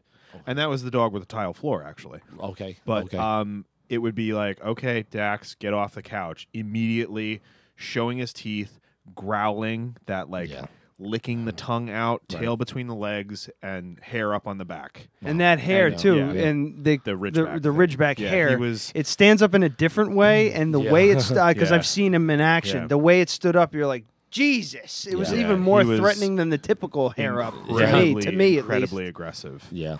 And when we adopted him, he was billed as a lab because they couldn't tell the difference as a puppy. Yeah. And it was very obvious when he grew old, because it was like, okay, this dog's a little too small to be a purebred, like, brown lab. Right. And he was only about 35, 40 pounds, but he was just all muscle. Probably about Eisen's size, actually. Oh, okay. But he a was little bigger than maybe a little bit bigger, but like more wiry. And just, you could, like, if you tried to take his food bowl away, he would bite you and draw blood. Yeah, that's I mean, it's normal behavior. I'm not gonna, I know people will argue with me about that and say that's unhealthy and not normal, but it's completely normal. It sounds like an alpha quality dog. Put him with give him a bunch of 20 other dogs. Let's say he'll run that pack like it's nobody's business. And they're gonna stick very close to him because of how aggressive he is. And I felt like it was just. Like, I would never be the person who's like, this dog needs to be put down because it's too aggressive. Right. But it was like, you're in an environment with 3 kids in the house. Like, you need to figure something out. Right. And my mom wouldn't have it. Right. She's like, I love the dog. We're keeping him. Like, there was definitely somebody out there that could have handled that situation. But we didn't have the wherewithal to do it. So the dog was allowed to do whatever it wanted because it would bite you. Yeah. No, and he eventually did get out, bite a neighbor, which is the problem. And then we had, he attacked the guy. Right. It was a straight up, no questions. Like, he absolutely attacked someone. Yeah. So the judge was going to have him put down. We got a lawyer. Whole thing cost a lot of money, and then actually the pen that my chickens are in, we have that because of him. Oh, that's where the pen came from? Yeah, the dog, they gave an order that the dog needed to be harnessed and muzzled at all times outside the house unless he was in a pen. Yep. So, they had to buy this huge, like, welded wire pen for him, and it was a tough situation. That's rough. And I understand where my mom was coming from, and I was never like, you should put the dog down, but I was like, we need help here. Right. We need to bring someone in or have someone adopt him that can handle this kind of behavior. Sanctuary, something. Yeah. A place that. But this is 10, 12 years ago at this point. So the dog wound up running away. We don't know what happened to it. Yeah. Okay. We have no idea. Wow. So. Well. Yeah. No. That's. Yeah. I mean, sometimes when you have a dog that's that aggressive, you got to also think about like the people who live around you. Like you said, they attacked your neighbor. It's a big thing. I was actually several years back. I was a dog control officer for East Fishkill Police Department for a long time, and you see dogs at large all the time that are aggressive. I mean, that's very lucky you had the judge actually not put an order to kill the dog. Yeah, it took quite a bit, and especially because the guy who he attacked wasn't pressing charges. Okay. He what happened was he went to the doctor Okay. And the doctor is legally required to report that it was a dog bite. To the health department, yeah. Yeah. So he went to the doctor. He needed stitches. I mean, it was a legitimate thing. Right. And then the doctor reported to police department. And my poor sister, she was 12. Oh, she was home alone at 12 years old. And the cops come with animal control and just take the dog. Oh, wow. Yeah, wow. They had a warrant. They walked right into the house. They muzzled the dog, dragged him out while she's crying and screaming and trying to call my mom. Wow. Yeah. Jesus. Wow. That's yeah. And it unfortunately they have to do it that way because like if you have a dangerous animal and people know that you're coming, right? You're gonna call them up and say, "Hey, we're gonna come take your dog at 4:00 today. What do you think's gonna happen?" Right. Yeah. They're gonna take off. Right. You know. Right. So I don't know what dog you're talking about. The dog ran away last week. That's you know? Yep. Yeah. That's rough. So, I was messaged on Facebook to ask you about your Doberman. Oh, okay, Nanook. Yeah, yeah. He's my heart and soul. Yeah, that dog. Oh man. Yeah. All right. Is it? I mean, he died a while ago. Uh-huh. Yeah, he was a Schutzen trained dog. So I did a lot of German Der Schutzhund. It's the protection dog in German. It's a basis of all police military dogs. They do Schutzen. Really? Yeah. He did search, rescue, tactical, variable surface tracking. No bite shit. work. Yeah. Was he all docked and everything like that? I didn't do his ears. Okay. I didn't do his ears. In actually, European standard is not to do the ears. Oh, okay. Or the tail for that matter. But here in America, they do the tail immediately. Which, if you're going to do it, you do it immediately. You know, so it's not it doesn't affect the dog long term. But yeah, no, that dog. Oh man, he knew 4 different languages. What the fuck? Yep. So we would speak. It depending on the competition and everything. We would do the different languages and assis couché, all the different commands. Holy shit, that's cool. It was a lot of fun. I wanted to get like a Czech Shepherd or a Malinois or another Doberman, but I was telling my wife that once we want to have one more kid. And that, Nanook was like my shadow, literally like my shadow. But, again, when you teach a dog to do that, it's like walking around with a gun, so you got to really have a huge amount of training and responsibility with the dog. And I wouldn't get a shepherd if I wouldn't, do what the shepherd is born to do. It's like my lab hunts, my Bronco hunts, and my bulldog gets loved. He protects the family. That's what he does. Yeah. So no. Jesus, how about that? It's a fucking German police dog training. That's Doberman Pinschers are intense. Unreal. They're so amazing. I love Doberman Pinschers. Very, very, very. Okay, if I have to pick a breed. Well, I mean they're super cool looking, and they're like that iconic, like attack dog that you see in movies. So everybody's like, "That's awesome." They are, and but it's here's just like the funny thing is with that, you see the iconic attack dog thing. They got the ears docked and the tail docked and everything. But if you see one without all that shit, full tail, full ears, you almost can't tell. Notice, yeah, I've seen a bunch. I've seen a bunch where I'm like, "What kind of dog is this?" They're like, "Oh, it's a Doberman." I'm like, like partial Doberman. And man, keep fucking messaging me, and I keep getting fucking. I was like, a Doberman, full bred Doberman. Oh, stop messaging me. They and they were like, oh yeah, he's not docked. Yeah, like, son of a bitch. It's like a completely different looking dog. It's weird. Yeah, but my mom had Danes, and I love them. She didn't have them. She had 3 at one time, which is. A little. That's a lot. She's mentally unstable. It's like 3 horses. She has. I love your mom. She's awesome. No, she's great. She knows I'm fucking with her. But she had 3 of them at one time, and that was brutal because they kind of all went like one after the other. Oh, that's rough. They only last like a couple years. I know. Like 8-9 years, and then that's it. But they weren't docked. And the funny thing is, like, their tails weren't docked, but. She had a good argument on why you should dock their tails because they were so big and their tails would swing so hard they'd crack them open against the walls. She had blood stains all over her walls. Yeah, they call it happy tail. Yeah, because the dog would wag so hard and catch it on a corner. Yeah. And the tail's this long. Yeah. So it's just whipping around the whole place, crack you in the side of the leg and everything like that. Yeah. Clear a coffee table. Yeah. They're wild. But yeah, the one dog she had was Sydney, wasn't docked at all, and you're almost like, if she wasn't so goddamn big, you'd be like, what the hell kind of dog is that? But they're just There's certain monster dogs. Yeah, certain places in Europe where docking and cropping is actually illegal. It's cruelty. You know, I mean, you know, it's to cut the ears. I mean, I never did it. You know, to any of my dogs, but yeah, I mean, some places won't even take dew claws off.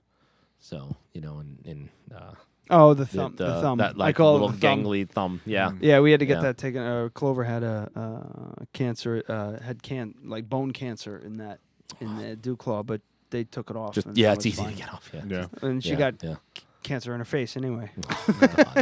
She was a wreck. She's an old English bulldog, you know, long line of like, you know, just shitty breeding, I'm sure. Yeah, she was abused and everything like that. Food too. everything has something to do with it. You know, it's you know. Food, yeah. Quality of food. We played with her food for years, trying to find the right balance because every single thing we'd give her, she'd get skin infections. Something going on. And then we'd get it, and then all of a sudden something else would affect her. And then we moved here, and then the cedar tree made her face allergies, break. Yeah, she got allergy to cedar tree. It was just a nightmare. That dog was a pain in the ass. Oh man. Glad she's dead.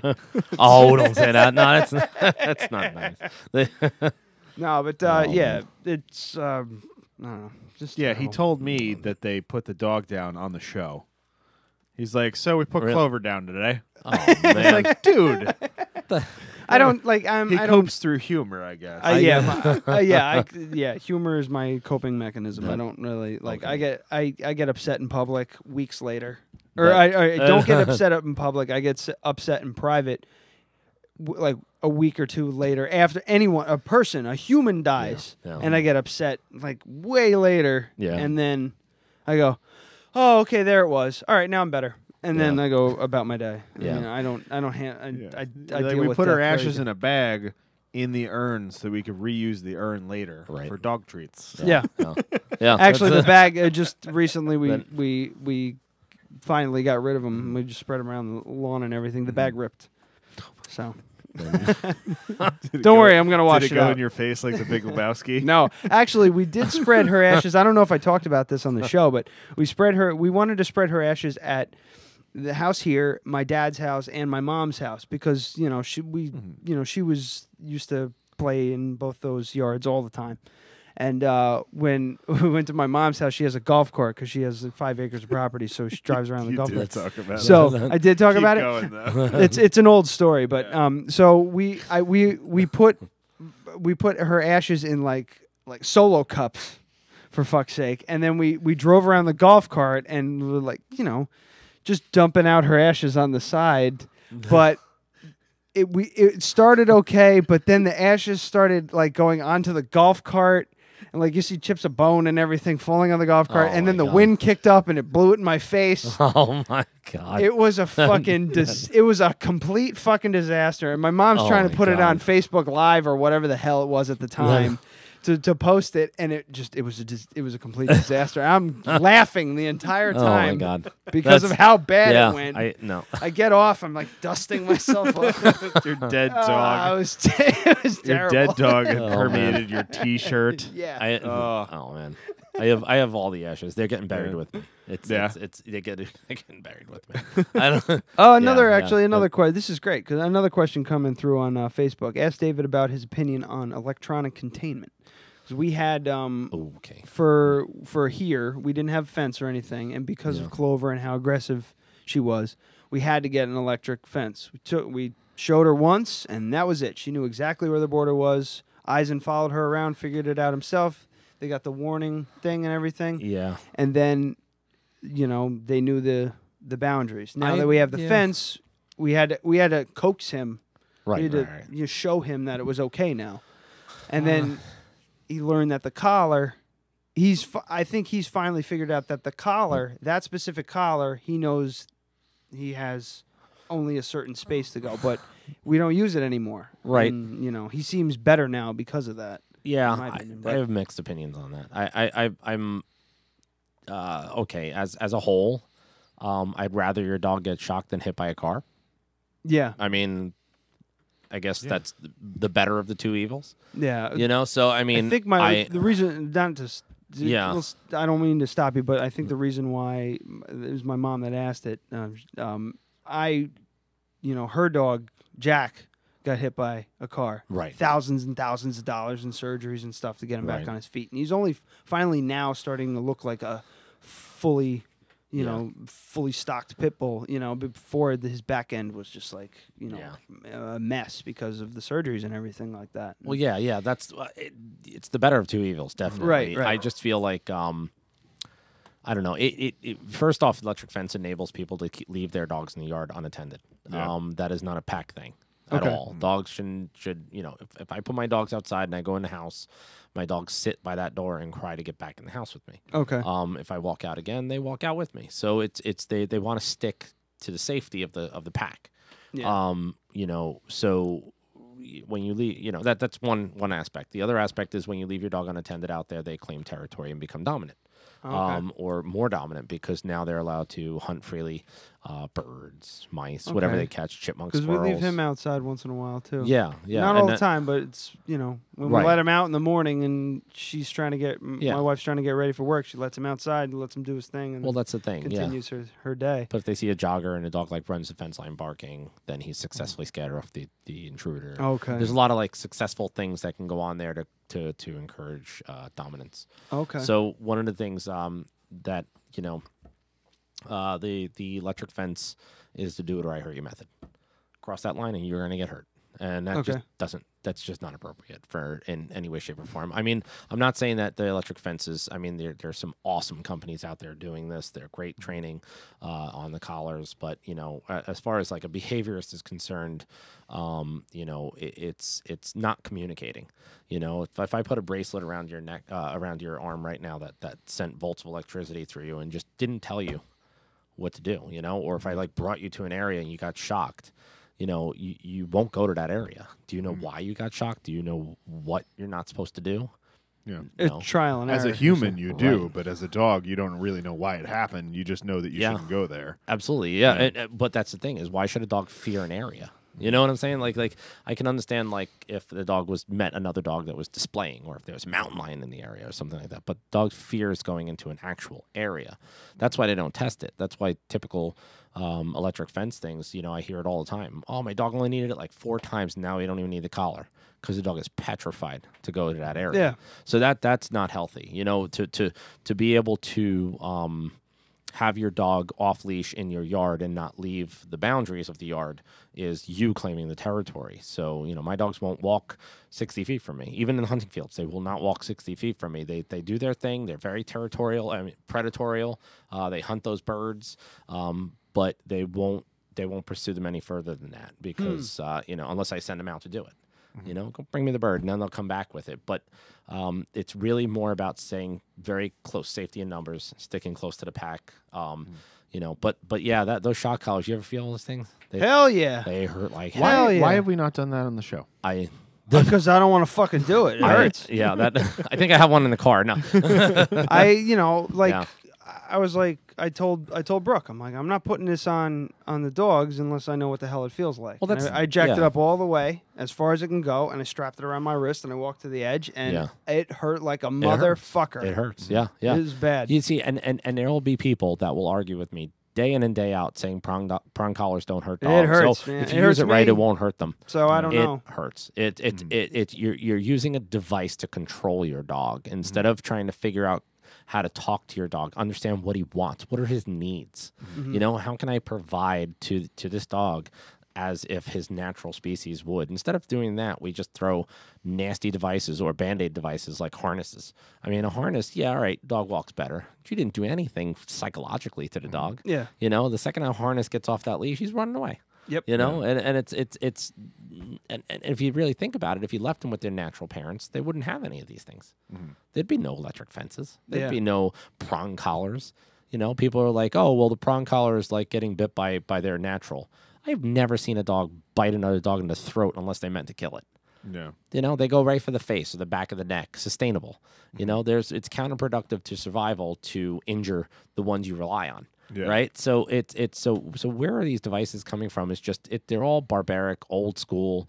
You know, let me put a prong collar, sit, pop it, the dog sits. Yeah, of course, it works. Yeah. You know, you tell me sit or I'm going to hurt you, I'm going to freaking sit. You know, or fight back. Yeah. So you know, there's a lot of mentality that needs to be changed. You know, it really, really needs to be changed when it comes to dogs. You know, I always say, okay, whenever I see a prong collar, I say, why don't we take that off and put it on your 4-year-old? Mm-hmm. And then next time your 4-year-old throws a tantrum, I want to play my video games. Pop that freaking collar. Yeah. Right. I mean, the CPS will be in there. On their door, 2 seconds. Yeah. That's just not appropriate. You know, it's about communication. So it's about understanding the dog on a deeper level. Right. And just because they look at reality different than we do, and just because they don't speak, you know, language, doesn't mean that they don't understand. In fact, dogs, I think, understand more than people. Sometimes, you know. I mean, yeah. You had talked about like a different type of collar. What was that again? I like. Okay, so ecollar.com. They're awesome. They make it's almost like a modified TENS unit. So you ever go to the chiropractor or the physical therapist and they put that device on you? I haven't done it, but I'm familiar with it. Yep. Yeah. It's the same like that thing that Bruce Lee used to use to contract his muscles while he was watching TV. Yep. Absolutely. I actually had to have that on my back because I had a monkey hit me in the face and I fell backwards out of an exhibit on my back. I mean, how many times in your life can you say that? Yeah. That. So this is the e-collar here. We're looking at it online. Awesome. It's a wireless remote receiver, different functions based on the model, either tone, vibration, or stimulating sensation. So it's not an electric shock. No, won't hurt the dog. If you do it right, you got to condition properly. If you buy it, put it on your dog, turn it up, it's going to hurt the dog. Okay. I mean, you know, if I go to the chiropractor and, you know, he turns that thing up, which I've had happened by accident, it'll turn up too high. It hurts. But if you start low, contracts the hell out of your muscles. Yeah, right. Unlike most traditional shock collars or e-collars, use a form of stimulus that targets the neck muscles of the dogs, mimicking the loving touch of their mother. Right. Aww, yeah. Well, that's adorable. Yeah. It's so that's the thing is the misconception with this collar is that, you know, we're going to use it like a shock collar when in reality it takes, you know, my conditioning process for that collar takes a while. You know, it's to get their attention, not to correct. Oh yeah, like if I need his attention, I snap really, like I snap as hard as I can, and it usually like wakes him up. They correct through physical contact. So if you touch that button, even at a half mile away, your dog feels that you have made that connection. So if you physically contact, it makes a lot more sense to me. Yeah, so you don't have to hurt your dog. You just gotta. That's basically like having a remote control leash on your dog. You know, just a leash and a collar. Appropriate corrections. You know, so 1+ mile range. Holy shit! Yeah, those are expensive. Those are really nice. We're gonna actually start selling them on my website once we get the e-store up. You know, I'm gonna try to do a video for them. On proper use. You know, they have a lot of videos on here from trainers, and they're just, you know, a lot of them are just basic shock collar training, but you know, with this. Yeah. Like any device, you could abuse it. But you know, this, you know, my Labrador, when I collar condition them, you have to in a hunting field. But I had that thing on level 5, and I challenged anybody if they could even feel it on any part of their body. Yeah. Yep. And this, but my dog listened to it, so it's literally just a little tingle, and you're good to go. How about that? Yeah. Yeah. I've been learning new ways to get my dog's attention now that he can't fucking hear anything. Oh yeah. So I whistle really loud. That helps because we let him out in the backyard. He does whatever he's going to do, and then he'll bark to come back in. Okay. Used to be he would bark once, and then we'd go out and we'd get him. Now he starts to bark and does not stop until he sees you because he doesn't know you're coming. Like he used to hear, he used to be able to hear like probably me getting up off the couch, opening the front door, walking down the steps, going around, and now he can't hear anything. So as soon as I hit the front door, I whistle, and he stops because he knows I'm coming. Okay. And then when I go to get his attention, I whistle really loud too, and he can still hear that. Okay. But the rest of everything that we do is like hand motions. Okay. Yeah. So we're teaching him sign language now in his old age. That. Because it used to be like if we're eating or something, he's not allowed in the room because he would beg really badly. Okay. And now he can't hear us go, Bailey, out. So we have to yell really loud, Bailey, out, and point. And then he goes, "Oh shit." Yeah. Well, dogs communicate through expectations. Yeah. I mean, they set the expectations. So there's a lot you can do. I mean, dog and they're amazing. I mean, all their senses. They use everything. We're getting a shit ton of feedback here. Mom wants to volunteer Jack for e-collar training. And, Mike Bleakley is asking if a legit question: old deaf dog that was abused by its previous owner and is very alpha in the home. What would be a good way to train her? Now, I think I know what your answer is going to be. Is that you're not going to know until you meet her. Yeah, you're not going to know until you meet her. Yeah. That's hard. That's really hard. I mean, deaf dogs, blind dogs, it's just a different style of work, but it really all falls under that whole level of just finding a way of communicating. And then once you do, providing a level of structure to provide safety and security. So, sometimes I find that dogs that do have a lack of one of their senses, they tend to become very dominant, not necessarily alpha. Alpha mentality is a dog that's so confident he could lead his pack. And, any action you take to try to claim dominance, the dog just becomes more dominant to try to maintain that stature. Some dogs that are deaf or blind have a lack of security. Now they know that they can't do what they used to do. Their security levels have dropped, so they become more aggressive just because of that. So once you show them that you're there and that you're the alpha, they usually let that go. I get. So here's another question: how do you show them? It depends on the dog. I hate to say it like that. It's just. Well, no, I know that, but like, I mean, as a human, how can you? Providing food. Now, different than food training, food reward. If I can communicate to the dog that I'm the one who's bringing back the deer, I'm the one making the kill. I'm the one who allows him to eat through levels of like resource guarding, stuff like that. I can accomplish controlling the food source and giving the dog confidence that I will feed him. Also redirecting on the dog as far as like aggressive redirecting. When I use the word aggression, I kind of... You're using it in a different sense than other guys. I think we know what we're talking about. Yeah. No, like I approach a dog with aggression as I would approach a test aggressively. Like I would aggressively study for that test and pass that test, Okay. There's no violence involved whatsoever. Same as fear, I mean, fear is... You're talking about like intensity and confidence, Right. Okay. Like so you never want to battle a dog physically. If you battle a dog physically, they will always try to match you. But if you battle a dog mentally, so you become more willing. The benefit of a human is that we can recreate scenarios over and over again and just, present pass or fail situations. And I could be more willing than a dog, meaning that I will be willing to do this every single day for hours and hours on end until the dog gets it. If they show signs of stress or anything, we'll take a break, but we're going to go right back to it. So having that mentality, that steadfast mentality really can help to show the dog that you're in control. Okay. And once you're in control, then they have confidence. Now you protect them, you feed them, you provide. So you become the quote unquote alpha. That's it. But every dog is different. So I don't know the history behind that dog. Did the dog have aggressive tendencies beforehand? Yeah, because especially with my dog, he's well aware that we're in charge of his food. Okay. So much to the point that the moment the sun comes up, he's crying for food. Well, okay. That's what I was going to ask. Is he because I know Eisen I can tell when Eisen is telling me that he's hungry. Right. But he's telling me to feed him, and then I'm feeding him. Yeah, so to me sounds he's right. demanding and he's receiving. So he's just like, yes, thanks. Now fuck off while I eat.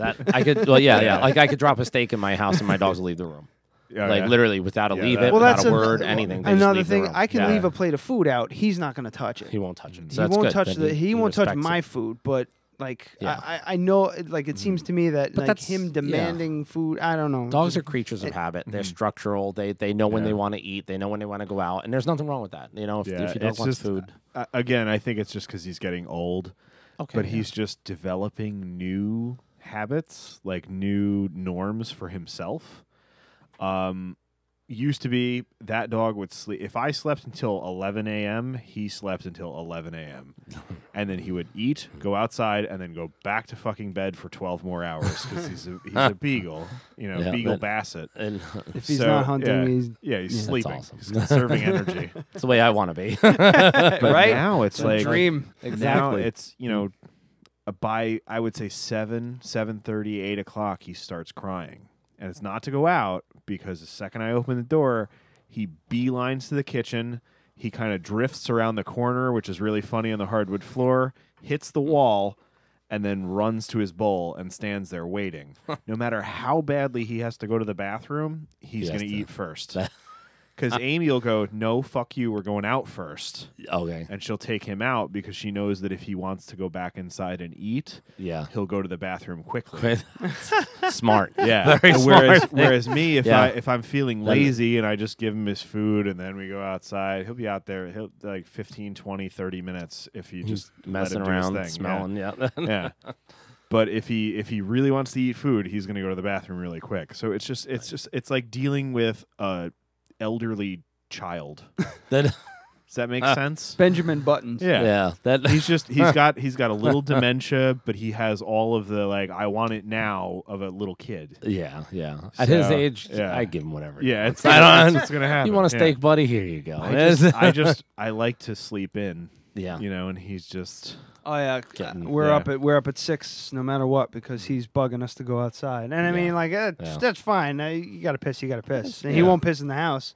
Yeah. If we tell him to fuck off, he'll fuck off until we let him out. But and he won't go in the house. But at the same time, I'm like, I'm not gonna let this fucker wait. I'm awake. I'll let him out. I'll come back. They help us. I say they help us get on routine. Yeah, but I'm talking like I get up and take him out. Brooke gets up and takes him out because I'm like, I'm no good in the morning. Oh man. But another thing coming in. Opinion on a raw diet. Raw diet. I think so I love raw diets. I do think that's very, very, very natural and very, very healthy. Yeah, it makes sense, right? However, the it's very expensive. It involves a lot of your time. A ton of work. No matter what my mom says, because she feeds her dogs raw. Yeah, it's a pain in the fucking ass. Ton She's of work. It's not that hard. I'm like, yes, it is. It takes me 15 minutes to half an hour to feed your dogs. Yeah. With my dog, it takes me 30 seconds. Yeah. Ton of work, and also you got to be, where you get your meat from. I mean, there's so many things that could go wrong that could kill the dog. I mean, raw diet, if you look at it, if you were going to truly feed a raw diet, you'd let your dog go out and kill a deer. Yeah. I mean, because that's as fresh can be. Raw, organic, and chock full of Lyme's disease. Oh, thank God you can't eat Lyme's disease.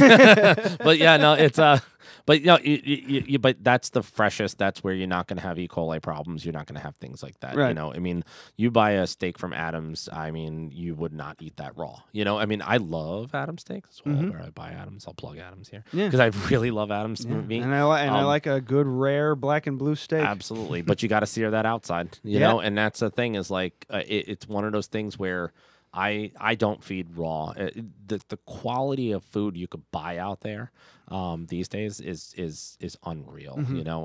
And I just learned something new with always learning. Yep. That's I was feeding grain-free diet to my dog, and he was muscle ripped out like he was a bodybuilder, and you could see every bone in his body. It was unreal because they're hunting dogs. They're always active. Yeah. And he was eating like 8 to 9 cups of food. I mean, like ridiculous amounts of food and not putting on any weight. So, with the most amazing people in my network, we kind of hashed it out to find out, I mean, honestly, you can't process protein without carbs. So I gave my dog some rice and bam, put it on. Beautiful. Perfect amount of weight. He wasn't drinking as much water as he used to. He used to be like a water hound. Now he takes a few sips. He's good. He used to drink and pee all day long. And then the second we started adding actually a little bit of kosher salt in there too. So help them retain water. Yep. And now we don't do that anymore. I just give him a little rice with his food, and he's down to half the amount of food he's eating, and he put on double the weight, and he looks great. Absolutely great, yeah. Well, I mean, you got to look at it as it's not a wolf.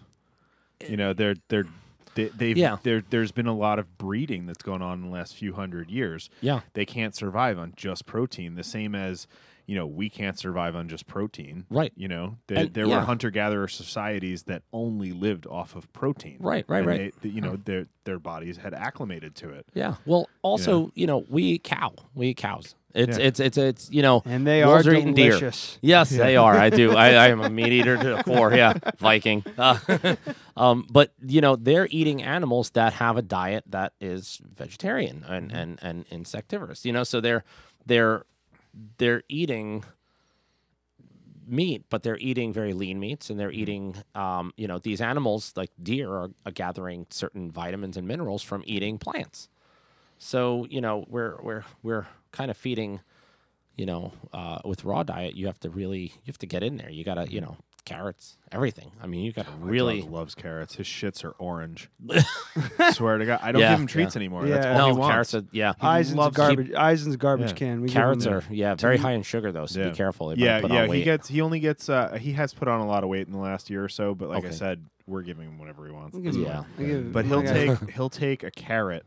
Like he loves like a full fucking carrot. He just walks away with it. It's adorable. But he would rather have that than like a biscuit, like a store bought treat. Yeah. And I think it's the he feels like he's killing it. Gets to chew it. Yeah. It cracks and it makes noises and it's kind of big and he can work on it for a minute. Yeah. I mean, I'm sure he would rather have a braised short rib bone, but sure. Yeah. But over like if I put like a store bought whatever biscuit, like what the fuck's the name? Milk bone. Like that kind of. He used to love those things. If I put one of those next to a carrot, he'd take the carrot and then come back for the milk bone every time. Okay. Yeah. I take the steak over McDonald's too. Eisen, tomatoes, broccoli stalks, kale stalks, the center vein of the kale. We give them to him anything and everything. It's awesome. And like we tried a mushroom on him one time, just like a baby portobello mushroom, and he gummed it and then went spit it out and then walked. And Brooke's like, "Oh, I wonder why." I'm like, "Well, do they eat mushrooms in the wild? Probably not. Like that's probably dangerous, right? They probably figured. I don't know, but yeah, he don't like olives or mushrooms, but." That's I gave him a lime once. That was really funny. It's like when you give a little kid a lime for the first time.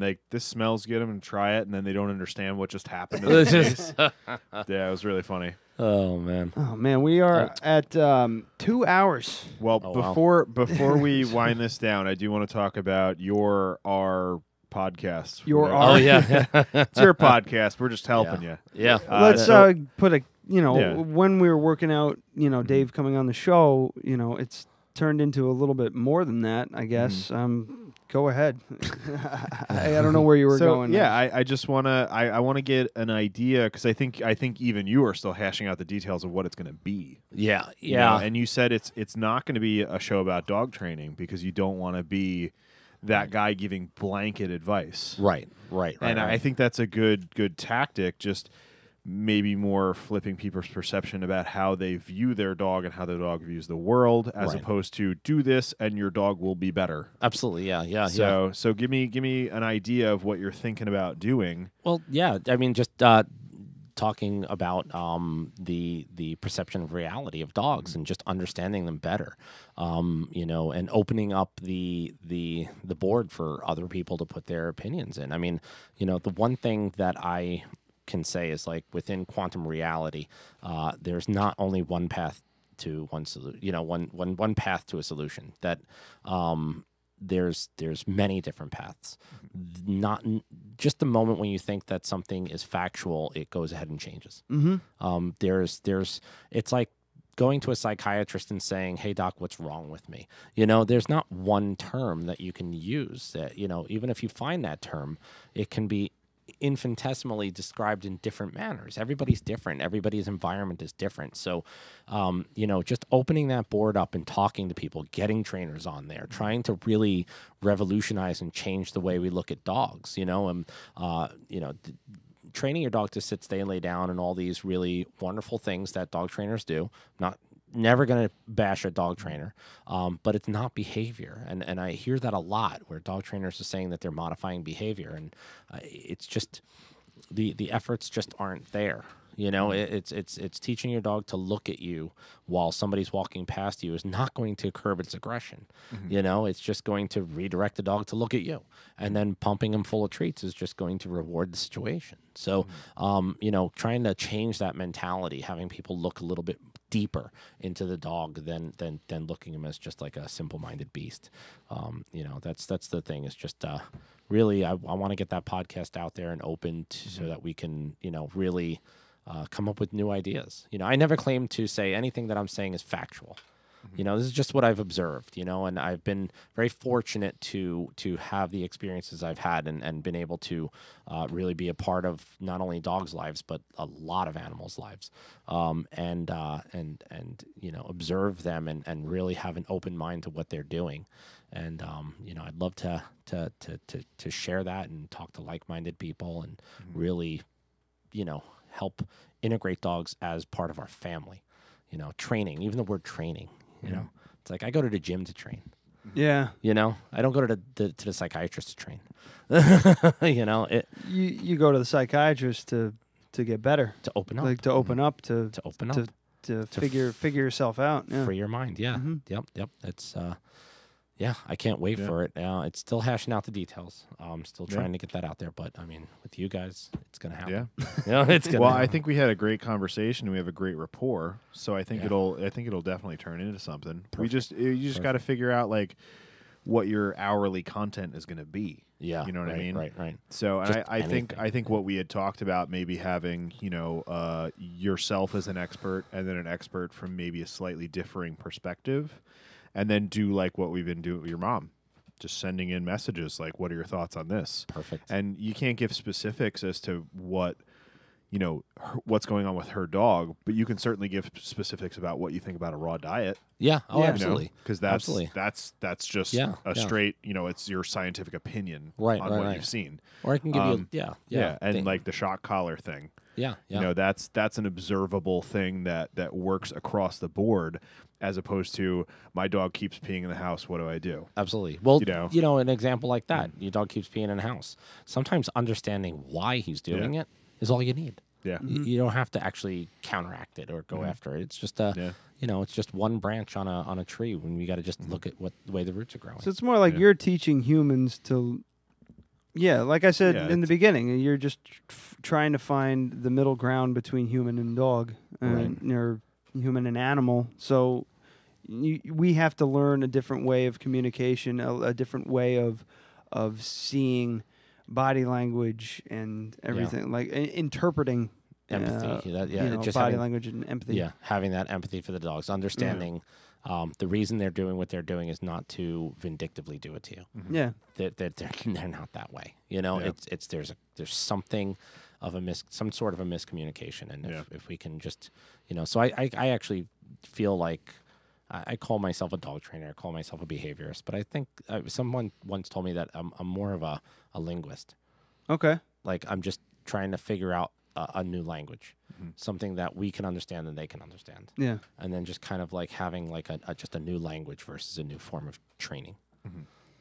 Yeah, and it's the only way, and the only way you can change minds is to actually present, present the argument in a intelligent fashion. Yeah, and instead of confrontational or anything like that. Yeah, absolutely. So I think it's a great chance to have a really in-depth forum, and in-depth discussion to, set everyone on a different path. Yeah. But everybody needs to be willing to accept it too. Yeah. Because it's some people are just like, no, this is how it is, and they walk away. A closed mind. Well, you gave a great example before. Would you strap that thing to your kid? Right. You wouldn't do that. Right. The thing is, like, I have my dog, which is a pet, and then I have chickens, which provide food. Right. They're not pets. Right. They have names. I'm not going to chop their heads off when they stop laying eggs because I'm not that guy. Yeah. But, you know, they're not, like, I don't fucking cuddle with them on the couch. You know, it's I'd different. probably chop its head off. Yeah, I know you would. nice Cocoa Vin with the 4-year-old. Oh, man. Yeah, so it's just, you know, I'm just there because I feel like that animal provided plenty for me throughout its life, and it can now retire and all of that. But I don't think of it the same way as I think of a dog. They have personalities. They definitely do, and they deserve a certain degree of respect for that. Right. But they're there to provide eggs. They're not there for companionship. You know. I mean, you know, they again, even like if you look at a chicken, not to get too, you know, into in depth with this, but even then, they have their own structure as well. Oh, for sure. Yeah, they protect their young. It's fucking crazy. Yeah. You get a fox Yeah, running around I a have- chicken pen. They protect them. Yeah, I have 7 chickens, and one of them has taken on the mother hen role. And Which one was that one? What's the name of that Bane one? chicken. Oh, that's Bane now? Yeah, I thought the bigger one was. Oh, it's Bane chicken. wow. We Okay. named one Bane chicken. That's after That's the Bane cool cat. one with the copper and the copper Yeah, feathers. it's the really they're like striated. They're copper on the end, Yeah. and then the I'm rest sorry, of the I didn't feather is mean to, black. like, Doesn't digress, matter. but That's awesome. But she's taken on the role of just all she does all day is roost. Right. She just sits on top of the eggs all day. And I was like, there's no rooster. None of those are fertilized, but she's taken on that role of taking care of all of the eggs. Yeah. And it's incredible. Well, that's And, you know, there are definitely alphas for sure. Oh, yeah. Absolutely. Yeah. he walks out. He walks out on the lawn and he goes, "All right, guys, let's go." And he starts clapping, and Yeah. they all just go, "Okay," and they go inside. for the one stupid one. Ollie or whatever, Andy or Ollie. Yeah, whatever. we I think her name was originally Fredward, but then they looked really similar, these two ones, and they're just so stupid that we named them after Andy and Ollie on Bob's Burgers. So yeah, it's one of those. I don't know which one they are because they look exactly the same, but it's just the one that just doesn't understand. Like, Okay. just follow them in there, you dumb shit. I don't want to leave you out here to get eaten by a fox like the last 6 chickens we had. Yeah, we had. Yeah. We live right here in Poughkeepsie, like a mile away. Yeah. Fox got all 6 of our chickens at night. Wow. Yeah. I see them all the time. Multiple They'll get- foxes because they carried all 6 chickens off. Wow. Yeah. Yeah, Probably, there were nothing but feathers left. Wow. Yeah. Yeah. So it had to be at least 2 or 3. Right. Or a coyote. Did you yeah. see what it was? No, Or- no. I've But seen, I've seen fox before. around in You have, my neighborhood. Yeah, Yeah. and they'll they do that. did attack the coop one time. My previous roommates that lived downstairs chased them off. Okay. They were attacking the coop. One was inside the coop, and they just ran outside, yelled a lot. All the chickens had gotten out at that point because we just had chicken wire. They pushed right up underneath it. Oh, and they just get right Yeah, up. Good. All right. so all the chickens were out. They were chasing them around. And then, evidently, after that incident, they got organized. Okay. And there was no noise at all. We woke up the next day, nothing but feathers everywhere. Wow. Yeah. So we're Wow. thinking it was probably those foxes. Probably. Yeah. But City Yeah. Poughkeepsie. That's it. Still got to worry about it. Yeah. So now they're in Dax's dog pen. Okay. Nothing's getting under there. It's all welded stainless. That's awesome. Yeah. Yeah. But yeah, they definitely have a hierarchy. But what I was getting back to before is Yeah. like my dog's a part of my family. Right. You know, and it's like Right. why would you treat a part of your family like that? Right. You know? Like Right. I've never really hit my dog, but I do that like smack on the nose sometimes, and that seems to it's mostly to get his attention more than anything. It definitely doesn't hurt him. But it's, Yeah. and I'm still on the fence as to whether that's effective or not. I'll be honest. yeah. I've wanted to hit him. I'll be honest. really bad. I wanted to fucking deck that dog a few times, Yeah. but Well, I they're just confused. because I'm not gonna Yeah. punch. I'm not gonna, Yeah. I'm not gonna punch my kid. Like like No. Although there is one time that my nephew, this is a human child. He was 3 and he was about to bite me, and I just bopped him on the head like he was a dog, and that worked really fucking well because it didn't hurt him at all. Yeah. like it wasn't Yeah. like beating a kid. It was seriously like, give me your hand. But I'll just there you go. yeah. It was a biff. A Absolutely didn't hurt him at all. But he just like got scared, and then immediately started crying quietly. Okay. Like, I really fucked up, and it's completely my fault. So I don't know if that's a good parenting technique, but that fucking worked. He was about to bite me and then didn't. Yeah. You know how kids go through that? You just had a kid, right? It's yep. Yeah, right around 2 it starts. Yeah. They just decide because they have no power. They have no no power. Yeah. But then they realize I have teeth and I can bite the shit out of somebody. Yeah, that's something that they just go through this phase. Yeah. And it's bad. That's it. They have no self-control over their own bite strength. Oh, man. Yeah, he's broken the skin before. Oh, Jesus. That's So you got to put a muzzle on him, and then you have to build a pen. You can't be let outside without the muzzle, like Hannibal Lecter. Yeah. Bit the neighbor. You're just wheeling around your 2-year-old. He has a biting problem. Why? He has a ski mask on. I don't think you're allowed to do that. He's gained a taste for human flesh. So yeah, I don't know if hitting your dog is effective, but hitting your kids is. Yeah, you watch my dogs, especially the Broncos. They're all hands. Yeah. He'll just walk right up to my lab and just bop him right in the face with his paw. Yeah. So it's like sometimes hitting your when you do hit a dog, they just don't get that primate behavior. Yeah, they just don't get it. When I had Pende, Fran, and Halima, the little lowland gorillas down at the zoo, I mean they would come running over and just bam whack each other in the face and then come back, crawl up me, and then grab me and just start whacking my head. So it's like it's a very if you have opposable thumbs, it's whacking is typically a method of correcting. It's a primate thing, not a canine thing. Right. Yeah. So that's So dogs don't quite get that. I can come. Well, and there will be times when I go to pet him and he'll flinch, thinking that I'm going to bop him on the nose. Confused. Yeah. Because he doesn't. So that was when I stopped doing it, because it was obvious that he didn't understand that I was doing it because it was just bad behavior. There's no identification. Yeah. So I don't do it anymore. The only time, like I'll kind of kick him in the butt now, because I can't say, Bailey, it's time to go inside, because he doesn't hear me anymore. So now I just kind of just boot him a little bit. But that dog is so fucking spoiled. It's fine. Do anything to him, and 15 he deserves. Yeah, it. He doesn't. Retirement. Yeah.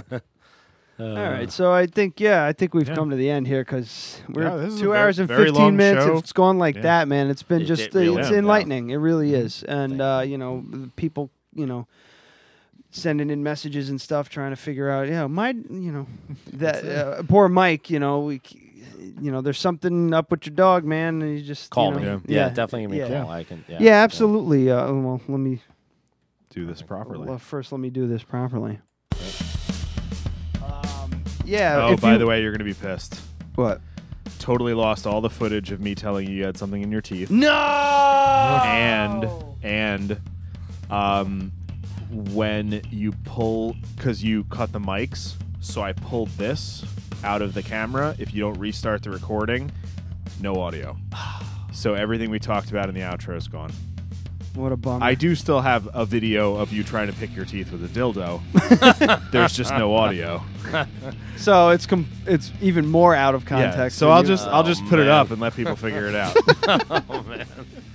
So So if you want to get a hold of Dave Kurlander, he's at k-9tactics.com. You can email him packanimal@live.com. Also, give him a call, 845-636-8922. It's on Facebook at K-9 Tactics Training. Yeah, man, it's been really this is great. Yeah, eye-opening. It's been fun to be to be perfectly honest, because it's a different. It's completely different from what I've seen on TV or read, and it seems to actually make it makes a little more. It makes way not a little, but way more sense to me than anything. To just getting down to their level to see, you're not gonna an alien from another fucking planet. You're not gonna come down. They're not going to come down. They're going to be like, they're just going to Yeah, they're not going to put their hand out and go, shake your hand. How's it hanging? Yeah, and you're not going to bop them on the nose, strap an electrical collar to them, and tell them to sit. What? I don't understand. That's yeah. I think a lot of it is just looking at them as a companion as opposed to a pet. Family. Yeah. Because they don't see you any different. Yeah, a fish is a pet. You know, a fish is something just simply there to entertain you. Yeah. You take care of it to a certain degree, but you don't interact with it. Yeah. You know, it's like a fucking hermit crab that you're not gonna train a hermit crab. My opinion on fish could be a whole other episode. Well, let's do it. That's it. So again, K-9tactics.com, Pack Animal, email him at packanimal@live.com, 845-636-8922. Dave, it's been thanks, a shitload of guys. fun, This has man. been Thanks for awesome. coming on. This has Appreciate been it. We're gonna hash out your show too and see what we can do with that, and hopefully you'll be hearing more from Dave in the future. Yeah, Awesome. Within the Dead Radio family of podcasts. Yeah, we're just branching out and just seeing what fucking sticks. And, perfect. Yeah. hopefully by doing that, we'll get people to learn how to download the show. Yeah, that's still an uphill we battle. didn't promote ourselves at all. If you'd like to support the show, it is patreon.com/Dead Radio Podcast. Yep. Do not go to patreon.com and expect to find us. Their search algorithm is very biased. Yeah. Go to patreon.com/Dead Radio Podcast. You'll find us immediately. Just throw us, $1 a month. Yeah, just you to can let us know. Let us know that you're supporting the show. You give us even $5, we give you a shout out. Say, hey, thank you to so and so for supporting the show. Yeah. Big shout out to Tony Odell from formerly Hudson Valley Legends. She actually stopped by the booth yesterday at the Dark Side Records Bazaar and gave us $10 because she wasn't sure, where her money was and everything like that. Wasn't sure if she could keep continuing, and she was just like, here's to make up for the time lost. Yeah. I was like, that was great of her because that's like huge. 2 months, that she was supporting us before. And we really appreciate everybody who supports the show by listening, and especially thanks to Mike Bleakley and your mom for listening in the middle of the day on a Monday. We really appreciate. And Bree that. too. Bree was listening. Oh yeah, cool. She asked about the Doberman.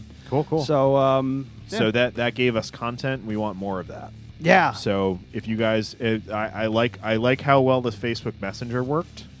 So maybe we'll figure something out that's not message us if they messaged us on Dead Radio at the Dead Radio podcast page. I'm not getting those plungs sounds, So do that instead of messaging us personally, because that was fucking annoying. So during the live broadcasts, check us out on the Dead Radio podcast Facebook page. You can send us a message from there. We will get it immediately, but we won't have an annoying notification to ruin the show. Yeah. Yeah. So man, that's it. That's it. That's how you end a show. Oh, you yeah. say Let's man, not and forget that's this. it. Promo.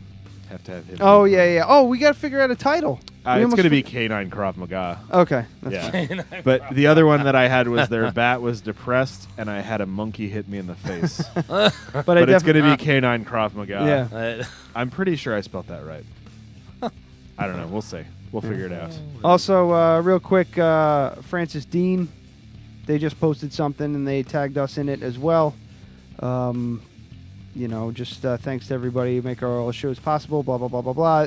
They're going to be June 24th at Snapper McGee's with the Split Seconds and Hairbag. So that sounds like a fun one. June 2nd, Saturday, 10 p.m. at Snapper McGee's in Kingston. So check out Francis Dean there, too, and their website. And Dave. Yeah. K-9 Tactics. Also, come to Crafted Cup and check out Bosch's haircut. Yeah, it's the shit. I just got new pomade, Admiral. I'm going to give that a try. Maybe we can do a... Smells like coconuts. And it awesome. smells like girls' conditioner. That's what it smells like. Sure. All right. I'll let everybody know next week how it went. Bye, guys. Goodbye.